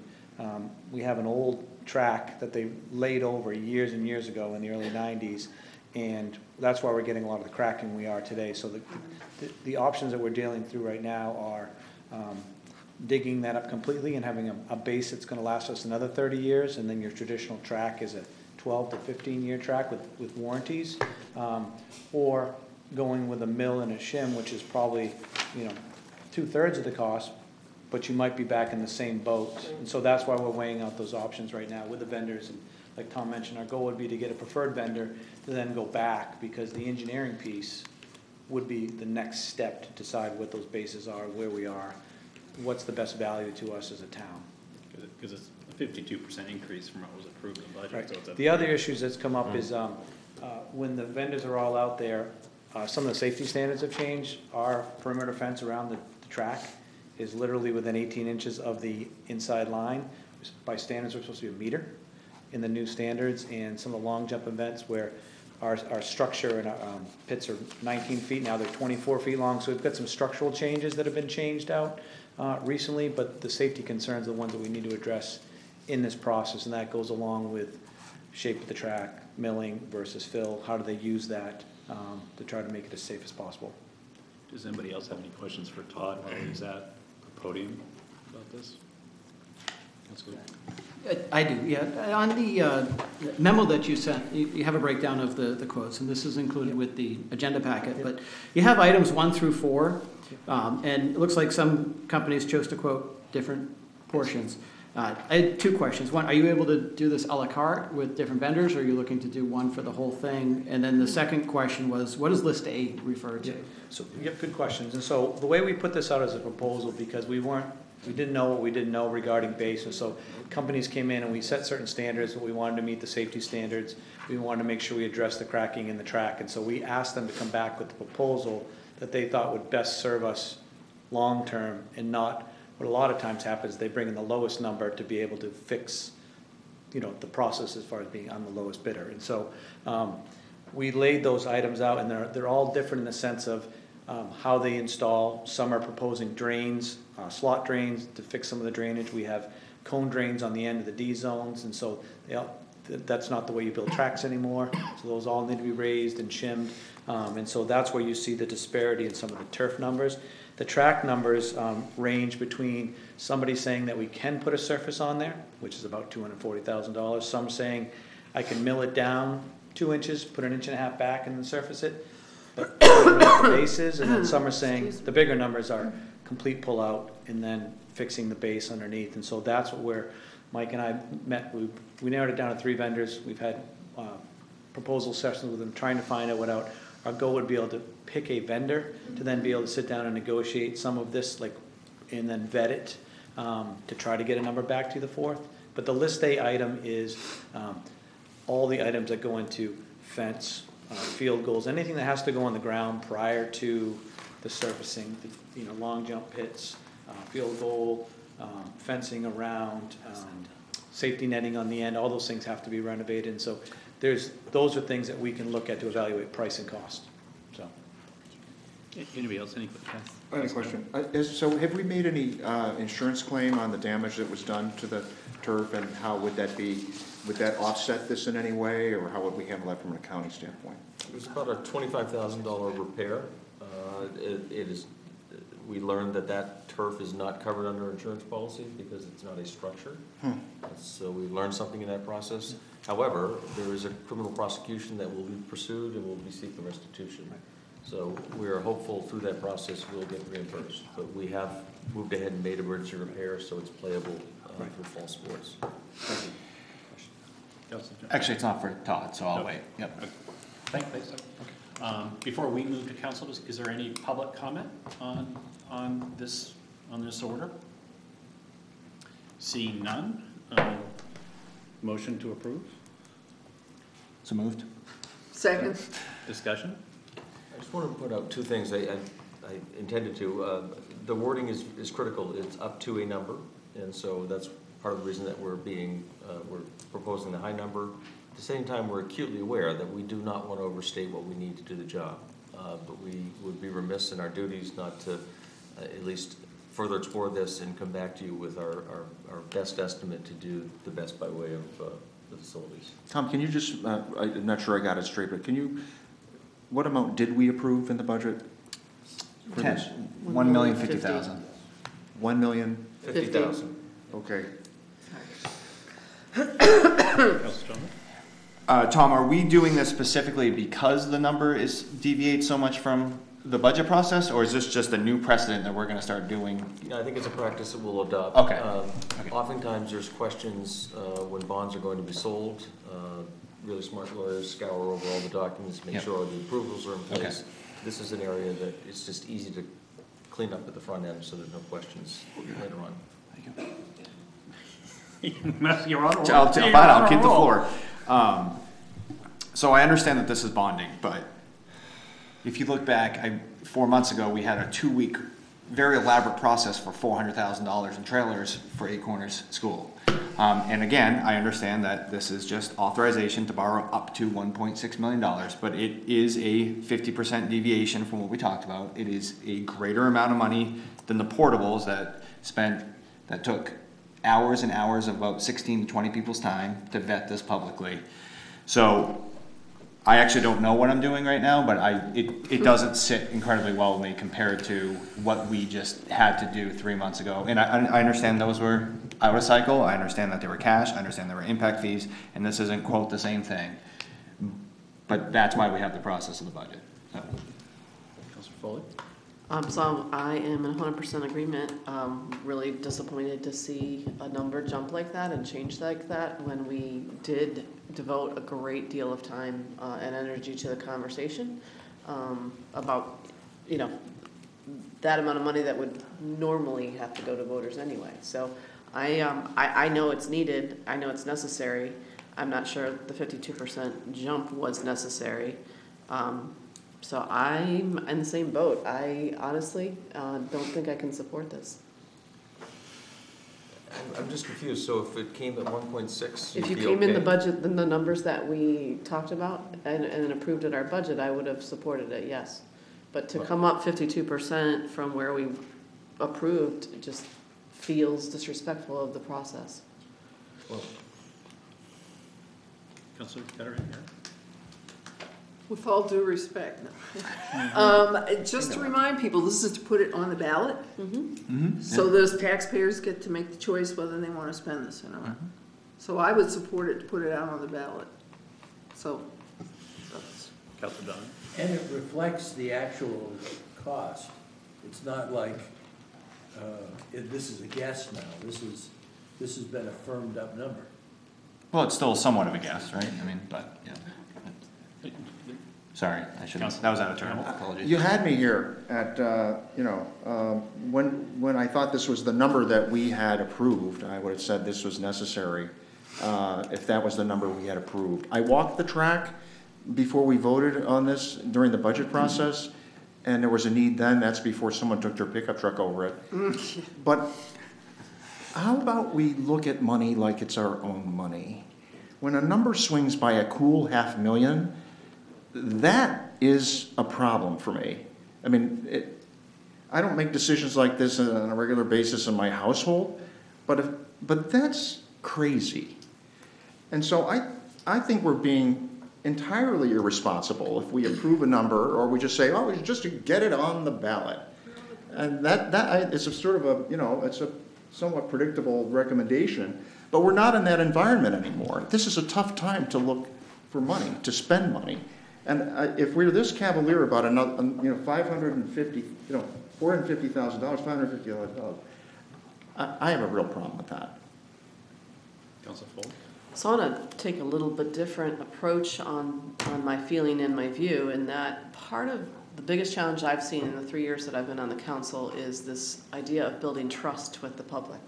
And so for me, when we talked about it before and I approved a number, that's the number I would have expected to see, and I would have had no problem going through that. But again, with that big of a jump, I think what it says to the public is that what we've put out before doesn't matter. And I think we have to say what we mean and mean what we say and stick to that, and at least a little bit closer. I mean, maybe if it was 1.2, I don't know. And I know numbers can be adjusted, but I think out of principle for me, that public perception, we're dealing with a ton of it right now, obviously with the tax, with the revaluation piece. So I think it's important. If I could just interject, we have a bid that is nearly within our budget. I think what staff is here telling you is that we don't believe that's adequate to meet the need. And if it's our fault for having an inadequate budget estimate, we'll accept that responsibility. But we're here now with good information telling you what professionals in the field, not just one, but multiple, are telling us is the right thing to do. And I think the proposition is whether we let the voters decide whether that's a worthy use of tax resources. was clear. Yeah, I'm kind of all over the place as well with this one. It is a huge increase, and I think Todd did a sufficient job of explaining that going into the budget cycle, we had assumed that scraping the track and just resurfacing would be sufficient.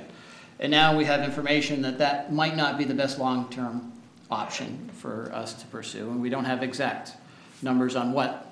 We'll have more exact numbers next week. So I guess talking through it, I would be in favor of moving this forward to second read with the expectation that we'll have more firm numbers next time, especially considering that it was something that was contemplated in the budget and will be going out to the voters.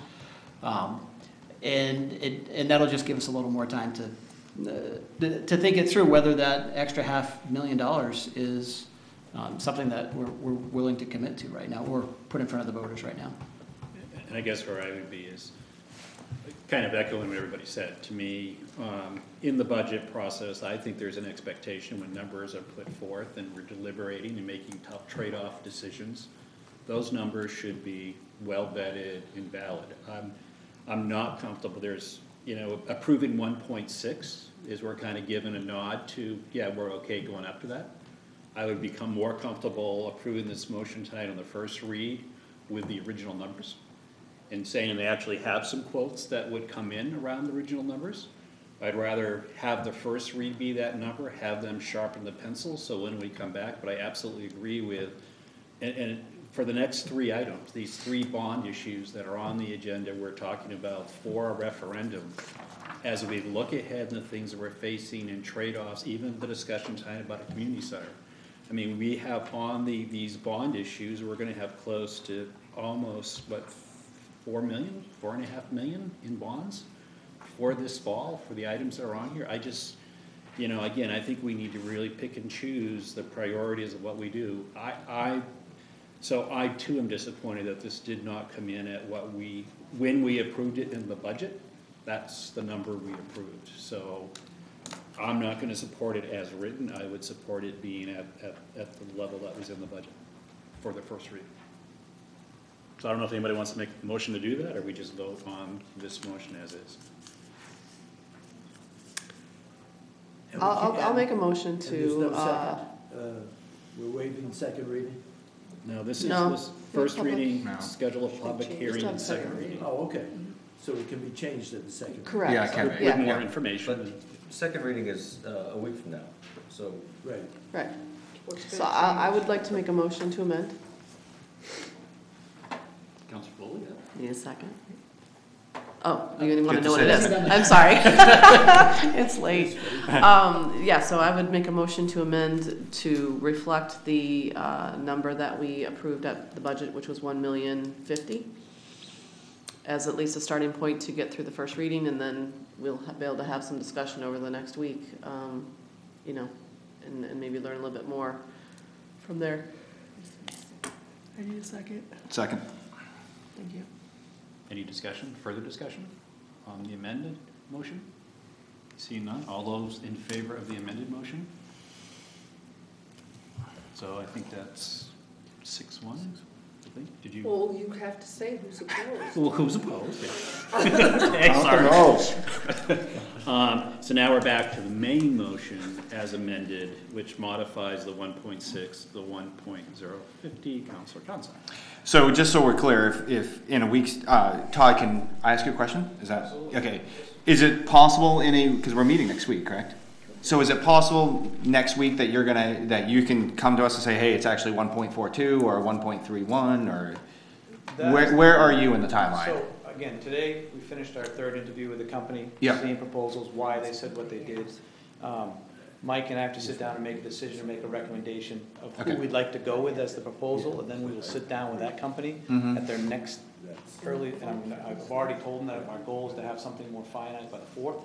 So I got to get them back here to sit down and tell me exactly where. I guess the question that I need guidance is, am I trying to put a proposal that best gets me to that number, which is a question I really don't want to ask? Right. Yes. Or am I trying, absolutely, or am I trying, because I don't, based on what I know now, Or am I trying to put the best value that's gonna serve the town of Scarborough for 30 years, or to meet the number? Because what we know now is different from them for a lot of different reasons.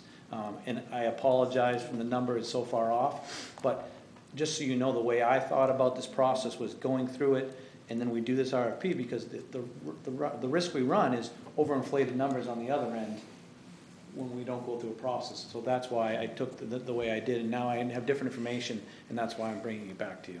So just looking for that kind of process in that.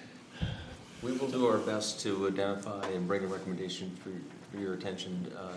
I think there's other part of the conversation that I'm not able to offer you, but having to do with the approaching safety challenges with the play surfaces and not. I'm just not qualified to speak about that, but that's part of the need that I think needs to be part of the conversation. Absolutely.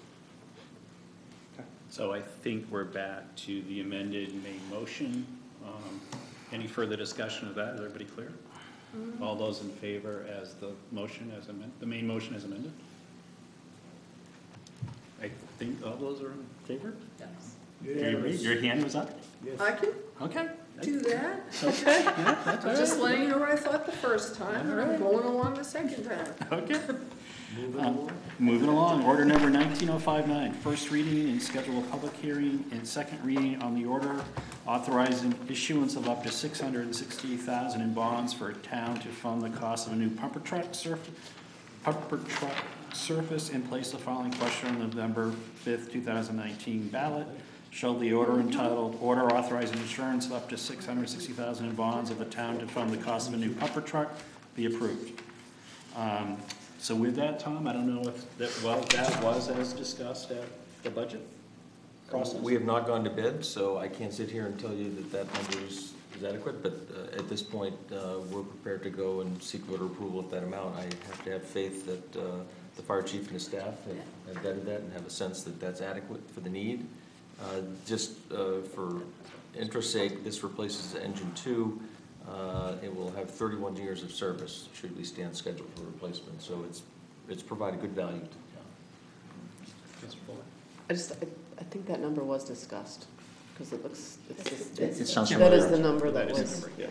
Okay. It is. I'm just saying, we've not gone to bid. Oh, So, okay, I see what you're saying. And we should get a nice price on the trade-in since it's an antique.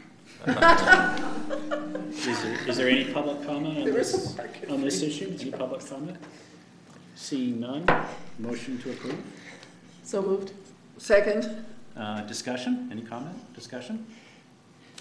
One quick comment.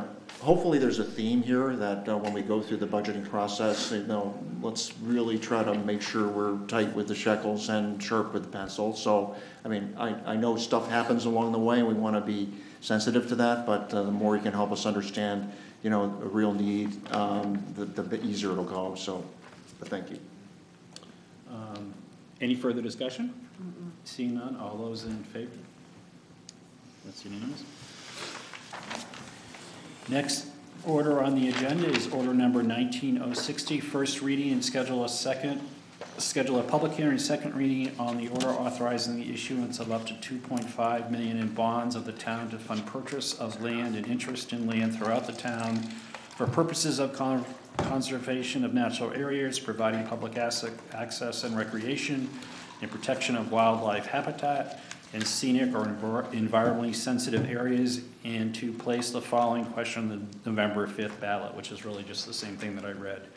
So with that, Tom, I don't know if you have any updates. We heard a little bit in the public comment that kind of framed it up earlier. Yeah, I believe representatives from the Land Trust are here who were the lead sponsor, if you will. I know there are also representatives, you heard from one earlier, from the Parks and Conservation Land Board that offered a similar letter of support. I see representatives here in the audience. I think they're certainly more adequate to speak on behalf of the order.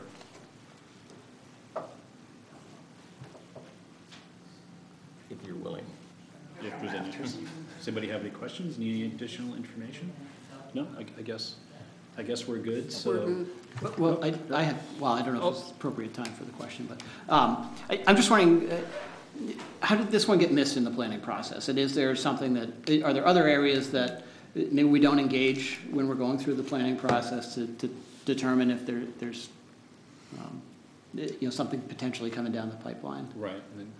Tom, I don't know if you've got, because this was not part of the budget process, right? No. This came in sort of recently, the request. Yeah, I think it's been under consideration for maybe 6 weeks or so, to my knowledge. And no, historically, they've not come through the budget process. They've come directly to the council and to the voters. Did you call them up? They're a little confused about where you are. Yeah, no, I was, does anybody have any questions for Land Trust? Would you like any additional information? Are you all I'd love to Well, know I what they actually have would like say. to provide some information, Okay. if I could. I don't know. One of the things you have to keep in mind with this type of bond is you're not authorizing the money to be spent right now. It took 18 years to spend the $5 million. It took I had it written down, in the year 2000, in the year 2003, and then in 2009, we had these referendums. But we didn't spend the money right away. And so we didn't even spend, in 9 years, we didn't spend it. So it's a quite different process than saying we're going out there and we're going to do the turf and we're going to do the fire truck or whatever. So that's the first thing I'll say. The second thing is conserving land is a long-term investment in our quality of life. The benefits of preserving important properties far exceeds the initial cost of acquisition. We're going to put that information out to you soon. One reason I'm so grateful for the community's support for conservation measures.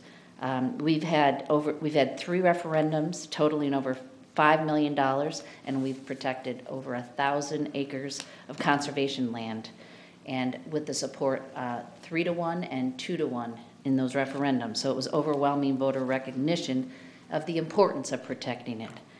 The stories in tomorrow's papers are probably not going to lead with the Town of Scarborough Land Bond Fund conserved 1,084 acres of valuable wildlife, conservation, and recreational land.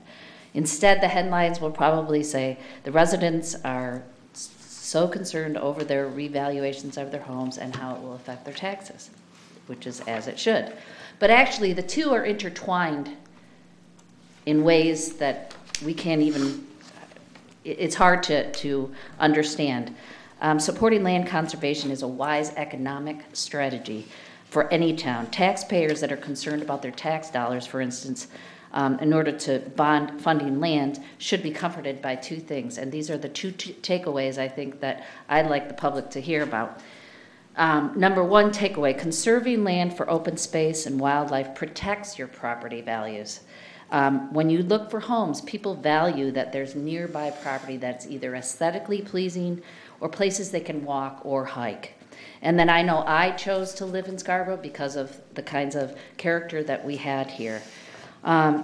In fact, conserving land also protects us from the effects of what's going to be climate change further down. We protect those marshes. We're going to have less cost when 100 homes go into the ocean or into the marsh as opposed to 300 homes. I'm just saying. So number 1, conserving land protects property values. Number 2, development costs money. Residential development costs money. Sean mentioned it. Over 20 years of which these are bonded, the benefits of conserving the land far exceed the cost to acquire the land. Fields, forests, saltwater marshes, working farms, riparian habitat, river access, trails, a cranberry bog. These are some of the things that we've already protected. There's so much more. Taking land off the residential market is a net benefit to the community. It is invaluable for an organization also, such as the Scarborough Land Trust or the Maine Farmland Trust, to be able to count on matching funds. Partnerships are how conservation projects happen. And even though we've ourselves, taxpayers, have spent $5 million, we've actually leveraged an additional $4.1 million. I can't see any of your other bonds saying, oh, and we're going to get some federal grant. I mean, sometimes there are actually federal grants for things, but that's something that you need to understand. Conservation projects don't work when one person's doing them. Basically, it's a combination, and so we're always leveraging money.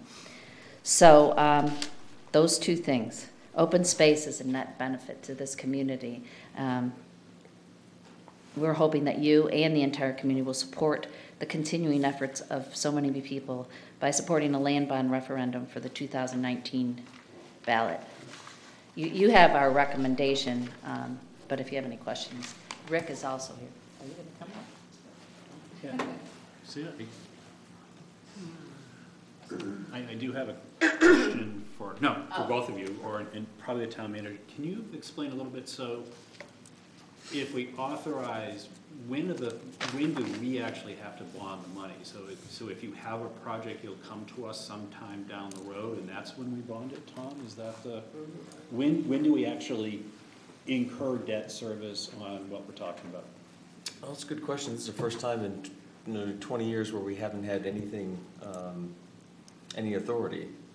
So really to your question though, depending on the purchase, the Pleasant Hill Preserve was $1 million all at once, so we would have difficulty floating that, but smaller purchases, I think we've been able to do it through cash, and then we replenish our reserves with bond proceeds. The good news is most of the real estate transactions have somewhat of a lead time, so they're not terribly fast-paced, so we have time to react and plan for it. So does each one of those withdrawals or draw on the fund have to come in front of the town council? Town council approves every single dime spent of it, yes. As it goes forward? Yeah, it always has, and we would certainly continue that practice. Okay. And do you have any sense, I mean, we're really trying to look ahead at what our capital needs are going to be and when they fall in debt service. Do you have any projects in mind or any concept of when these funds might be needed? I mean, are they sometime in the next 20 years, or are they sometime in the next 3 years? Well, let me start by identifying myself. I'm Rick Chenet, and I'm president of the Scarborough Land Trust, serving with pride.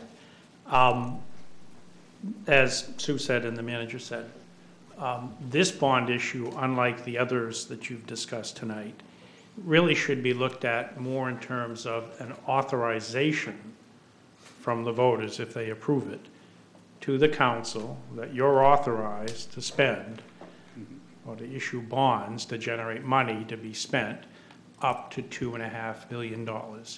If and when an opportunity arises, whether it be the land trust coming to you for funds or the town on its own initiative seeking to buy land or easements, or the Friends of the Scarborough Marsh conceivably needing money. This is not money for the land trust. It's money that the council would be authorized to spend on projects that the council deems worthy, but only after Sue's committee has vetted the projects as well and approved them. For example, the Blue Point Preserve, which the council did approve recently, and I'm not sure of the mechanics, but bonds presumably have been or will be issued to fund that. Sue's committee reviewed that project very carefully, made a recommendation to the council. You considered her recommendation, discussed it, and ultimately approved it. So every project that might come up for which these funds would be needed for goes through Sue's committee. It's the Parks and Conservation Land Board. And if, well, I wouldn't say, the committee could conceivably come back with a negative recommendation, but it's to you one way or another, and then you vote on whether or not to spend that money. So it's unlike the other bonds where if approved, you'll float the bonds, incur the debt more or less immediately. This is more in the nature of an authorization for potential future expenditures. To answer the chair's question, we have no immediate projects at the trust level that we have gotten to the point where we've agreed to buy land or buy an easement or anything of that nature. There are some that we're looking at. We're looking at things all the time, but nothing specific. The only project that is going to close soon is Blue Point Preserve, and that, of course, you've already contributed money towards. So Sue's letter and my letter that were in your packages talk a lot about the past bond issues. and make the financial case for why land conservation is good for a community, and in fact probably helps everybody by increasing the value of their properties when they're sold. I don't want to talk so much about the numbers. What I want you to think about tonight is the value of open space available for public access to the citizens of this town. You only have to look at Pleasant Hill Preserve off the Pleasant Hill Road, Libby River Farm off the Black Point Road, Fuller Farm off the Broad Turn, the Fuller Preserve off the Broad Turn Road, Broad Turn Farm, a working farm that would not be where it is today were it not for the cooperation between the town and the Scarborough Land Trust to acquire that property and prevent it from being developed and make it possible for it to be a continuing, real, working farm. There have been many studies that show that there is great value, both physically, mentally, I would say spiritually, for getting outside, away from our computers, out on the land, walking the trails. If you doubt the value of that, I would highly recommend you read the book called The Nature Fix by Florence Williams. You can get it on Audible, you can get it on Amazon, it's not very expensive. I have 2 copies and I'm happy to lend you one of mine. The library has it. Read that book and you will realize the critical importance of open space available for public access.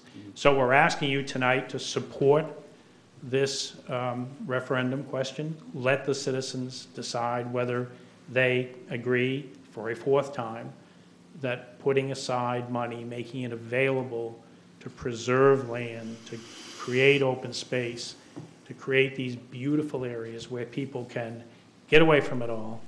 And God knows what's happened tonight, and I applaud you all for your service and what you do and what you have to deal with. There's a lot of value in getting away from it all and getting out into nature. So we strongly recommend that you support this question, and we hope that the voters will do the same in November. Thank you very much. Does anybody have any questions? I have a question for the manager. It's just quick, the historic preservation portion. So, because I'm the liaison of the Historic Preservation Committee, if something came up, these funds could be available for that also? Generally speaking, yes. In fact, the resources you put toward the foundation work and roof repair at the Beach Ridge School would be a good example of that. I believe this list of allowed uses has been consistent since the beginning, and I think it's intentionally broad, but it also has a fairly direct focus in terms of how the funds are to be used. Councilor Poole? Yeah, I'm happy to support this tonight, and my only, I guess, pause is simply, I know in the past, I mean, most people know Sue's my sister, and my much older sister. And sorry, I had to. I don't know that. But, you know, I've seen her work tirelessly over many, many years on conservation issues around town. And I know it and I see it and I recognize it as a very strong strategic economic development plan in and of itself. And I know they've been very strategic about leveraging what they've been able to do with the money. And as you said, $5 million over 18 years. So giving the authorization for this doesn't mean they're going to, you know, go out there and find 10 projects to go in the next 2 years. But I would just challenge both the land trust and folks interested in supporting this kind of work to get out there and help campaign, because I know in the past there was a lot of legwork done in advance of putting something like this on the ballot, and I think in these times, as you've heard tonight, where people are really concerned about you know, budgets and money, you know, it's going to be important that people understand why it is such a great, important strategy and a strength for the town. So before we pivot, I think. We're back at public comment. Oh, I think. sorry. so sorry. If there's anybody that would like to speak to this, please step forward and, again, name and address and share with us your thoughts. I'm Stephanie Smith, and I am president of the board of the Friends of Scarborough Marsh. And I'm not going to take a long time because everybody else who's spoken has given you facts and figures and all of that. But without the support of the land bond and the town, protection for some of the upland edge of the marsh, particularly the Jarvis property, which was acquired a few years back, and partially we have been working with the Land Trust on a part of what is now Blue Point Preserve. They have added to that, but we are their partner in some part of it, and certainly that would not have happened without the help of the last land bond and the town.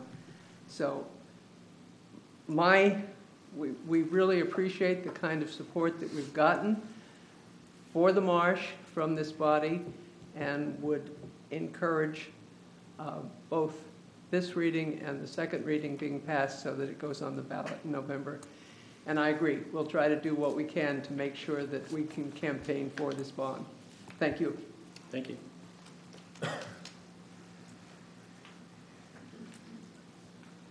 I'm Sue Hamill, 3 Bay Street. You know that Scarborough already has $100 million in debt. And we have a much higher debt per capita than most other towns, possibly all other towns in Maine. We know we're going to be building a new elementary school very soon to the tune of $60 to $75 million. The library's coming to us for an $8 million expansion. We talked about a community center tonight. You can see that with all these big items, we're going to be doubling our town debt very quickly. And with that increased debt comes increased debt service and much higher tax increases.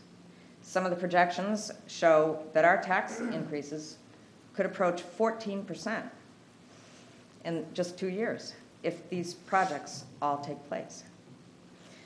The Land Trust is asking for $2.5 million, and it is a worthy cause. They've conserved, according to their website, 1,600 acres, which is over 5% of Scarborough's land. We recognize them as worthy, and we've already provided them with $5 million from bond issues since 2001. But we can't do everything we want. The council needs to take the time needed to do a thorough analysis of what our upcoming capital needs are and their tax effects, and establish priorities.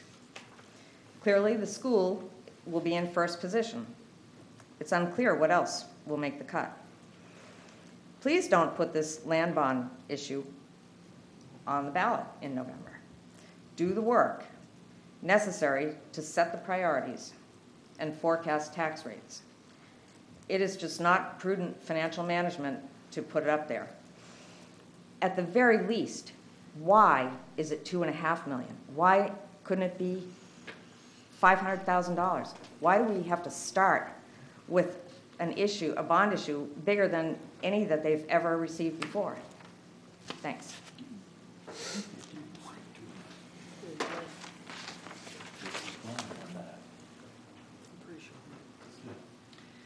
Good evening. My name is Rachel Hendrickson, and I live on 2 Plantation Drive, and I am on the Parks and Conservation Land Board. One of the things I want to talk to you about is what happened during Summerfest. Some of you know me in my role as an activist in the Democratic Party here in Scarborough. One of the things that we did in Summerfest is we held a visual straw poll of folks going by, asking them what was important to them in Scarborough. What was on their mind? What were they thinking about? And while education came at the very top of those issues, the interesting and close, very close second in that straw poll was energy and environmental policy. The folks in Scarborough are concerned very much about how we treat our environment. And the conversations that I had with those people who came by really address the issue of what was going to be there for their children.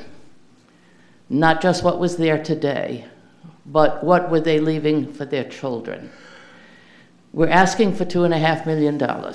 We don't spend that all at once. We wait until somebody comes forward with a proposal. And then the land board spends a lot of time examining that proposal. Is it of value to the people of Scarborough? Are they asking us, is somebody asking us really to make an investment that's going to be good for the future of Scarborough, for the environment, and for its children?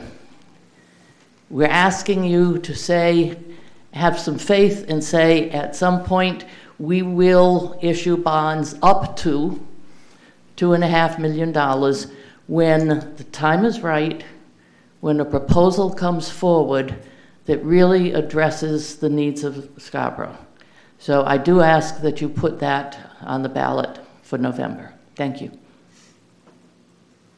Anybody else wishing to speak this evening? Seeing none, motion to approve? So moved. Second? Second? Discussion? I already made all my comments. Yeah, I agree with everything that's, or most of what's been said. I fully support, having the mechanism to conserve more land in Scarborough, and the opportunity that's created by having funds available for matching funds from other organizations is critical. My only comment, and I alluded to it earlier, is I wish that we would have contemplated this during the budget season, and hopefully that we can learn, and other organizations that might be out there that come to us for these types of funds it would hopefully be able to be aligned with the budgeting and planning process. Thank you. Councilor Johnson? Well, I think with the budget process, it's for the next fiscal year, so to speak, and this is unique in nature, so I understand why this is off-cycle in a sense. And to me, this is the easiest decision I've made all night, except for nothing but cakes, so I support it. Councilor Fuller? I lied. I have one more piece, and that is that one of the things I take comfort in a proposal like this is the fact that it's not, they don't come back to us for the full amount, and that each project is individually vetted very thoroughly in terms of what we can expect in terms of value and return, and they've been very prudent in spending it responsibly. So. Councilor Caterina? Yeah, I will support this for all of the reasons that have been elucidated by the other councilors. I don't see this as spending money. I see it as an investment. I see it as an investment in our environment and our children and our future. So, and I know they've handled the past bond very responsibly. The councils vetted everything that came before them. There's public process, so I'm fine with this. Councilor Donovan? Yeah, I strongly support this for both the environmental protection aspects, which we're sorely in need of upgrading in this country, for the contribution to community life, which I think is wonderful, and I've really enjoyed in recent years walking and hiking those trails. And for the growth management, if you kind of put our policy hats on here, it's one of the best growth management tools that we have to make sure that we're balancing what's good economically for Scarborough. Councilor Hill? Yeah, sorry to part with my colleagues here, but I am a big fan of Scarborough Land Trust and the great work they've done. Rick and Sue and others, they used their money wisely. I supported the purchase of the Blue Point School property. I understand you need lead time, and deals present themselves when they come about, and there's no real idea of when that happens. They happen suddenly, so you have to be funded. This, however, still falls in line with the big cliff we're looking at, and it's $2.5 million. It's still got to fit somehow in the queue with other things that we're talking about that we're looking at in the immediate future. So I'm not going to support this, for those reasons.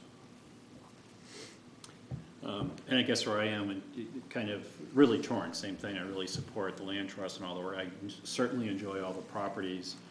I do have a growing concern, and I think it's been somewhat addressed. I mean, we're looking at just tonight $5 million worth of additional debt that's being added. That's a 5% increase from where we are. And I look at what we're talking about. We're talking about a new primary school that was mentioned that we don't know what the numbers are, but somewhere between 60 and 80 million in 2 to 3 years.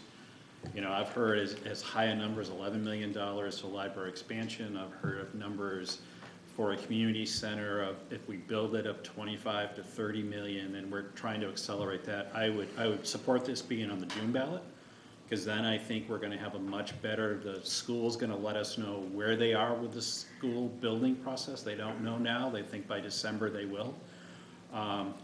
I'm just uncomfortable adding all of this onto preloading the debt. I fully support purchasing land in Scarborough. I think the timing's off. I do have a concern that if all 3 of these things are on the ballot this November, I really worry that something's not going to get passed. You know, there may be 2 out of 3. I think I was surprised at the timing of when this was. I mean, this just appeared, as Tom said, in the last couple of weeks, so this isn't really. So my concern is 3 things on the ballot in November, given the mood of the community right now, based on what you just heard tonight. I really get nervous. So I don't think I'll support it tonight. I will support it later in the process when we have more definitive answers about where we're going.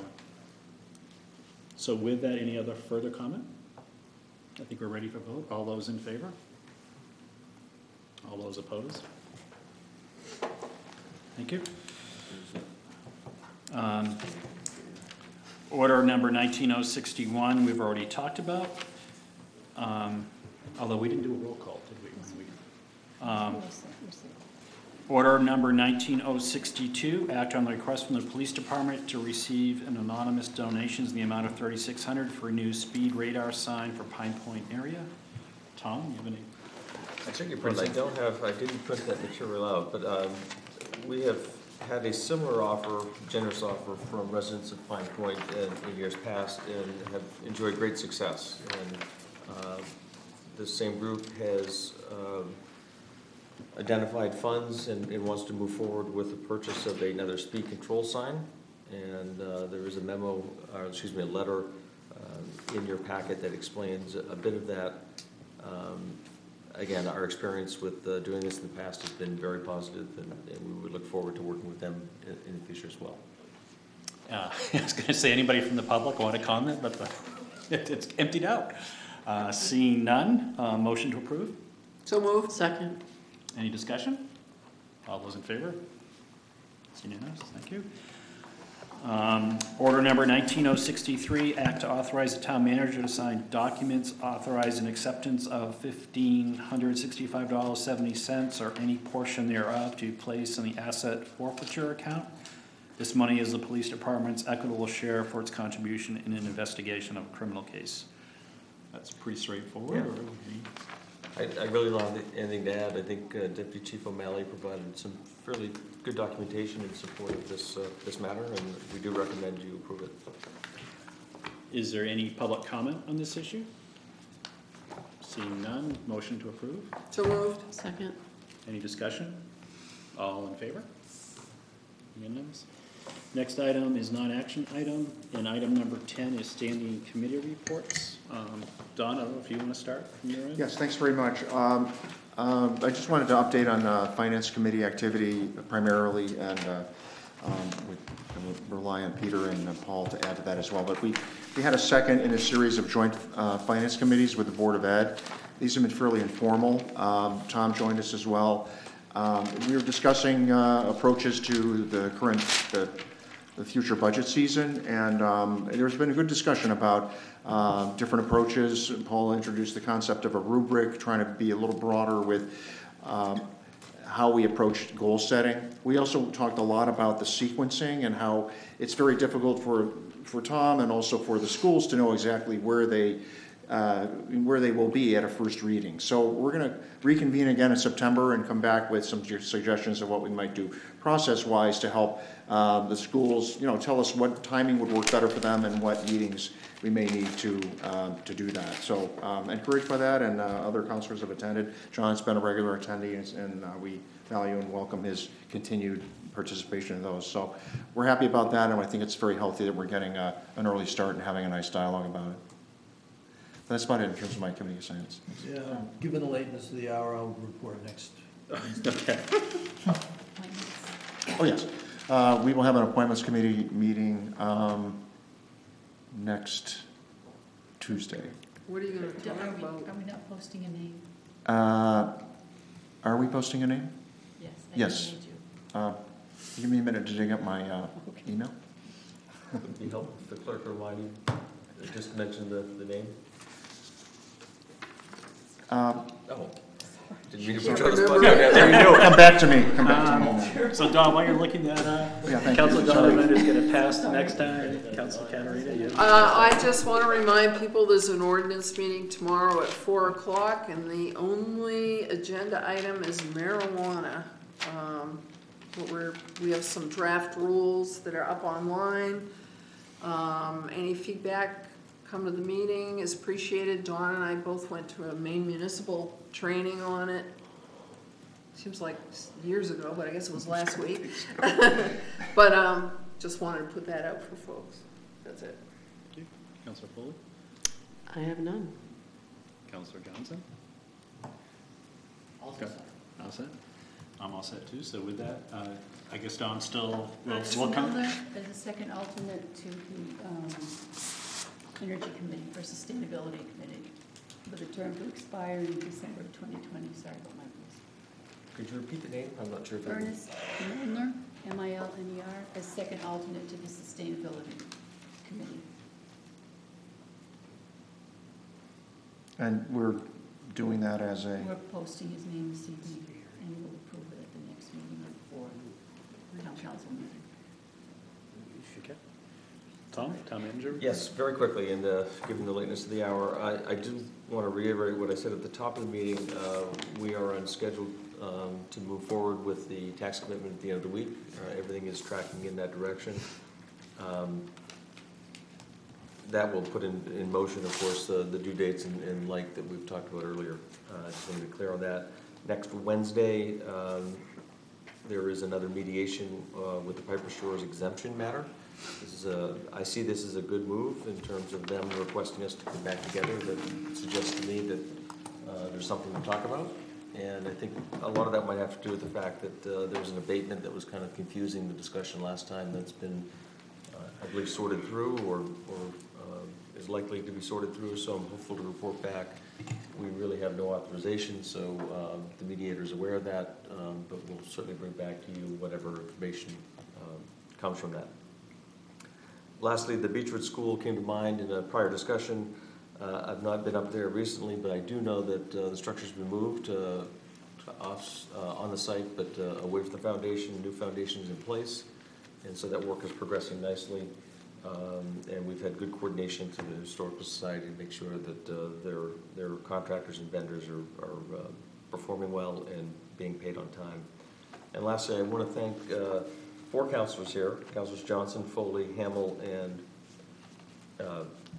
Donovan, for helping support the Explorers program. There was a golf tournament, seems like years ago, and I very much appreciate, I know the members of the association and certainly the police department, that did not go unnoticed, so I appreciate your support. I understand Councilor Donovan got a hole-in-one. Yeah, that was going to be in my councilor comments, that's why I said that.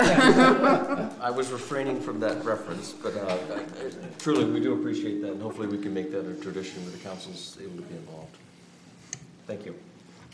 So with that, councilor comments, maybe starting on that end of the table. I've attended a bunch of meetings and have enjoyed it, but top of the mind has been the revaluation and listening to the concerns that have been voiced. I acknowledge and certainly agree that there's a lot of improvements that can be made, and I think you'd look at any process and you should be able to say that, but in particular in this case, I think we can do better, and I hope we do. That having been said, there's been a lot of information put out there that calls into question the process and the data that was used, and I do have a background in data management and data quality, and I can say that what I've seen in looking at the data here isn't unlike what I've seen in other places. I don't think it's horrendous. And the anomalies that I see, when you're talking about 8,800 properties, even 1,000 of those, or just over 10%, is it's significant to those people. But you have to remember that there's 90% that are probably pretty good, in a good place. So, I don't know exactly what the threshold is to move forward, but I know the assessor spends a lot of time looking at all different cuts to make sure that we're being equitable. It doesn't necessarily mean that you have to be accurate in any specific instance, but you want to be equally accurate for everybody. So that's the intent, and I think a good job has been done under duress to get us to the right place, and I think we will wind up at the right place at the end of the process. So, and if you think that the value that is presented to you is lower than what you would reasonably sell your home for, you should contact the assessor's department and have a discussion. Or higher. The assessed value is higher. Yeah, sorry. You can contact them if you're not paying enough. We'll take more. Yeah. There may be a lot of quiet on that. Yeah. Councilor Dennison? I would just echo what John said, though.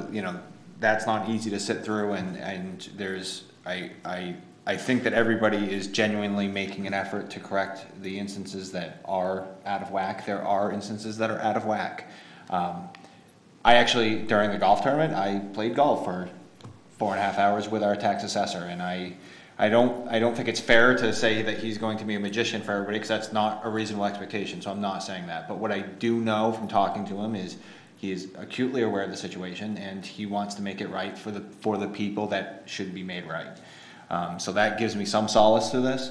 I understand that the process is also anxiety-inducing and intimidating for some of those. So, I mean, the best thing I can say is, my phone number's posted on the website. Call me. I'll come sit with you. I'll come pick you up, and we'll do it together. I know that it's a little bit daunting, but it is easy if you do it early. So I just hope people do it early. And Bill does still owe a lot of rounds in the clubhouse, because I don't think he bought any after his hole-in-one. But I've never seen a guy so unimpressed with his hole-in-one. It was like he did it every day. He's like, yeah. Anyways, well done. I don't want to be too repetitive, but as I've thought through the reval pieces and thinking about what I see out there in terms of real estate, I've met with many sellers, and I'm sure Jean Marie has as well over the last year, who have said, "Shh, don't tell the town." And I kind of say, I chuckle and say, I am on the council, right? I'm like, I'm not going to tell the assessor necessarily, but a lot of folks that I've met with, they knew they were very undervalued, and that they hadn't been paying their full value. So I'm not saying taking away from people's concerns and complaints. I want to add, I do think the Hillcrest community is in particularly a challenge. And I hope that they understand and realize that part of the challenge there too is that sales data is not readily available like it is for all other residential property and listings. So I had a listing in there, and I had a really hard time comping the property out because I couldn't actually get the data because it was not sold as real estate. And that's a problem in terms of the value. You want the highest dollar when you turn to sell, but not necessarily. And so there's a balance to be struck. And then wanted to thank folks for encouraging us to join in the golf tournament. I hadn't played in a few years. It was fun to get out there. My goal was just that my scramble team would use 2 of my balls, and we ended up using 7. So I felt very good about my performance. 6. All right. I exaggerate, He was on my team. And I know I'm on it. I believe our team, Councilor Johnson and I, did come in ahead of manager, Tom Hall, and Bill Donovan, even with the hole-in-one. So just had to throw that out there. Thank you. There you go. Councilor Caterina? I've probably talked enough tonight, but I would add one thing too that people need to remember with this whole reval, that the mill rate that will be set will be lower. It will be, I consider, significantly lower. I see mill rates every day in my business, and I know people don't want to hear this, but we do have one of the lowest mill rates for a similar type of town, and it's going to go lower. So, you know, it's a balance. You know, we've got high values. People want to live here. Our real estate is valuable. But we do have a reasonable mill rate because I think we do a darn good job of keeping a good balanced economic base and staying on top of things. So that's it for me. I'll be short. I have done for decades property tax abatement work for clients, so I'd be happy if there's anyone in town who's a little intimidated by this process, sit with you and David Buffard and see if we can make you more comfortable with this outcome. Thank you. Councilor Hill? Yeah, I am encouraged by the spirit and the effort of the council to take another crack at the measures that we might be able to bring forward to try to help remediate some of the issues that people are experiencing with the tax appraisal. So I'm going to be coming back with some ideas and I'm not sharing them with folks tonight, and I'm not going to give a preview, but I'm going to be meeting with folks one-on-one that will hopefully address some of the reinforcement of the efforts that we've committed to already, but also some other things that will provide us with some analysis so we can actually feel comfortable about sanctioning the results and filling in wherever we may need to in terms of other measures. So I really appreciate the commentary that folks had about that interest rate motion that was approved, but also a commitment to kind of take another pass at it. So I'm looking forward to that. I want to take a minute just to read one thing. I've read every single one of these emails coming from people, and this fellow is a KRT guy, so hopefully he has some good news based upon the last adjustments. But he, for me, in one paragraph, really conveyed the feeling, I think, of a lot of people. This is a fellow who is an 80-year-old guy. He attended our finance committee meeting a week or two ago. He's a Hillcrest resident, Mr. Genesio. Yeah. And I'm reading from this because it was sent to us and it's in the public realm, but it was particularly, it really hit me when I read it. Marine veteran. I played by the rules my entire life, honorably serving my country in uniform, continuously maintaining gainful employment, obeying federal, state, and local laws and municipal ordinances, serving on local boards and committees, responsibly raising a family, meeting all of my financial obligations in a timely manner, and never expecting more than I had earned. I believe the severity of the draconian reassessment is a violation and betrayal of a mutual agreement that has existed between members of my generation and a higher authority at all levels. I have honored my side of that agreement in every instance, and I appeal to those who occupy seats of authority in the town of Scarborough to honor theirs.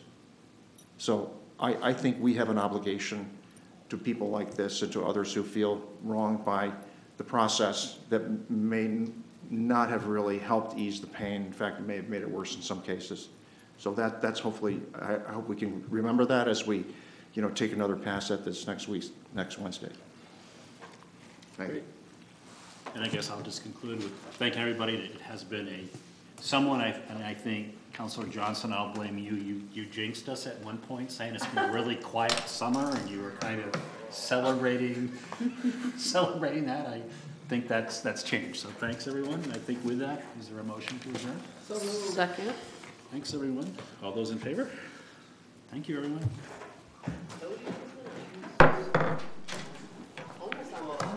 What? You were on the dot?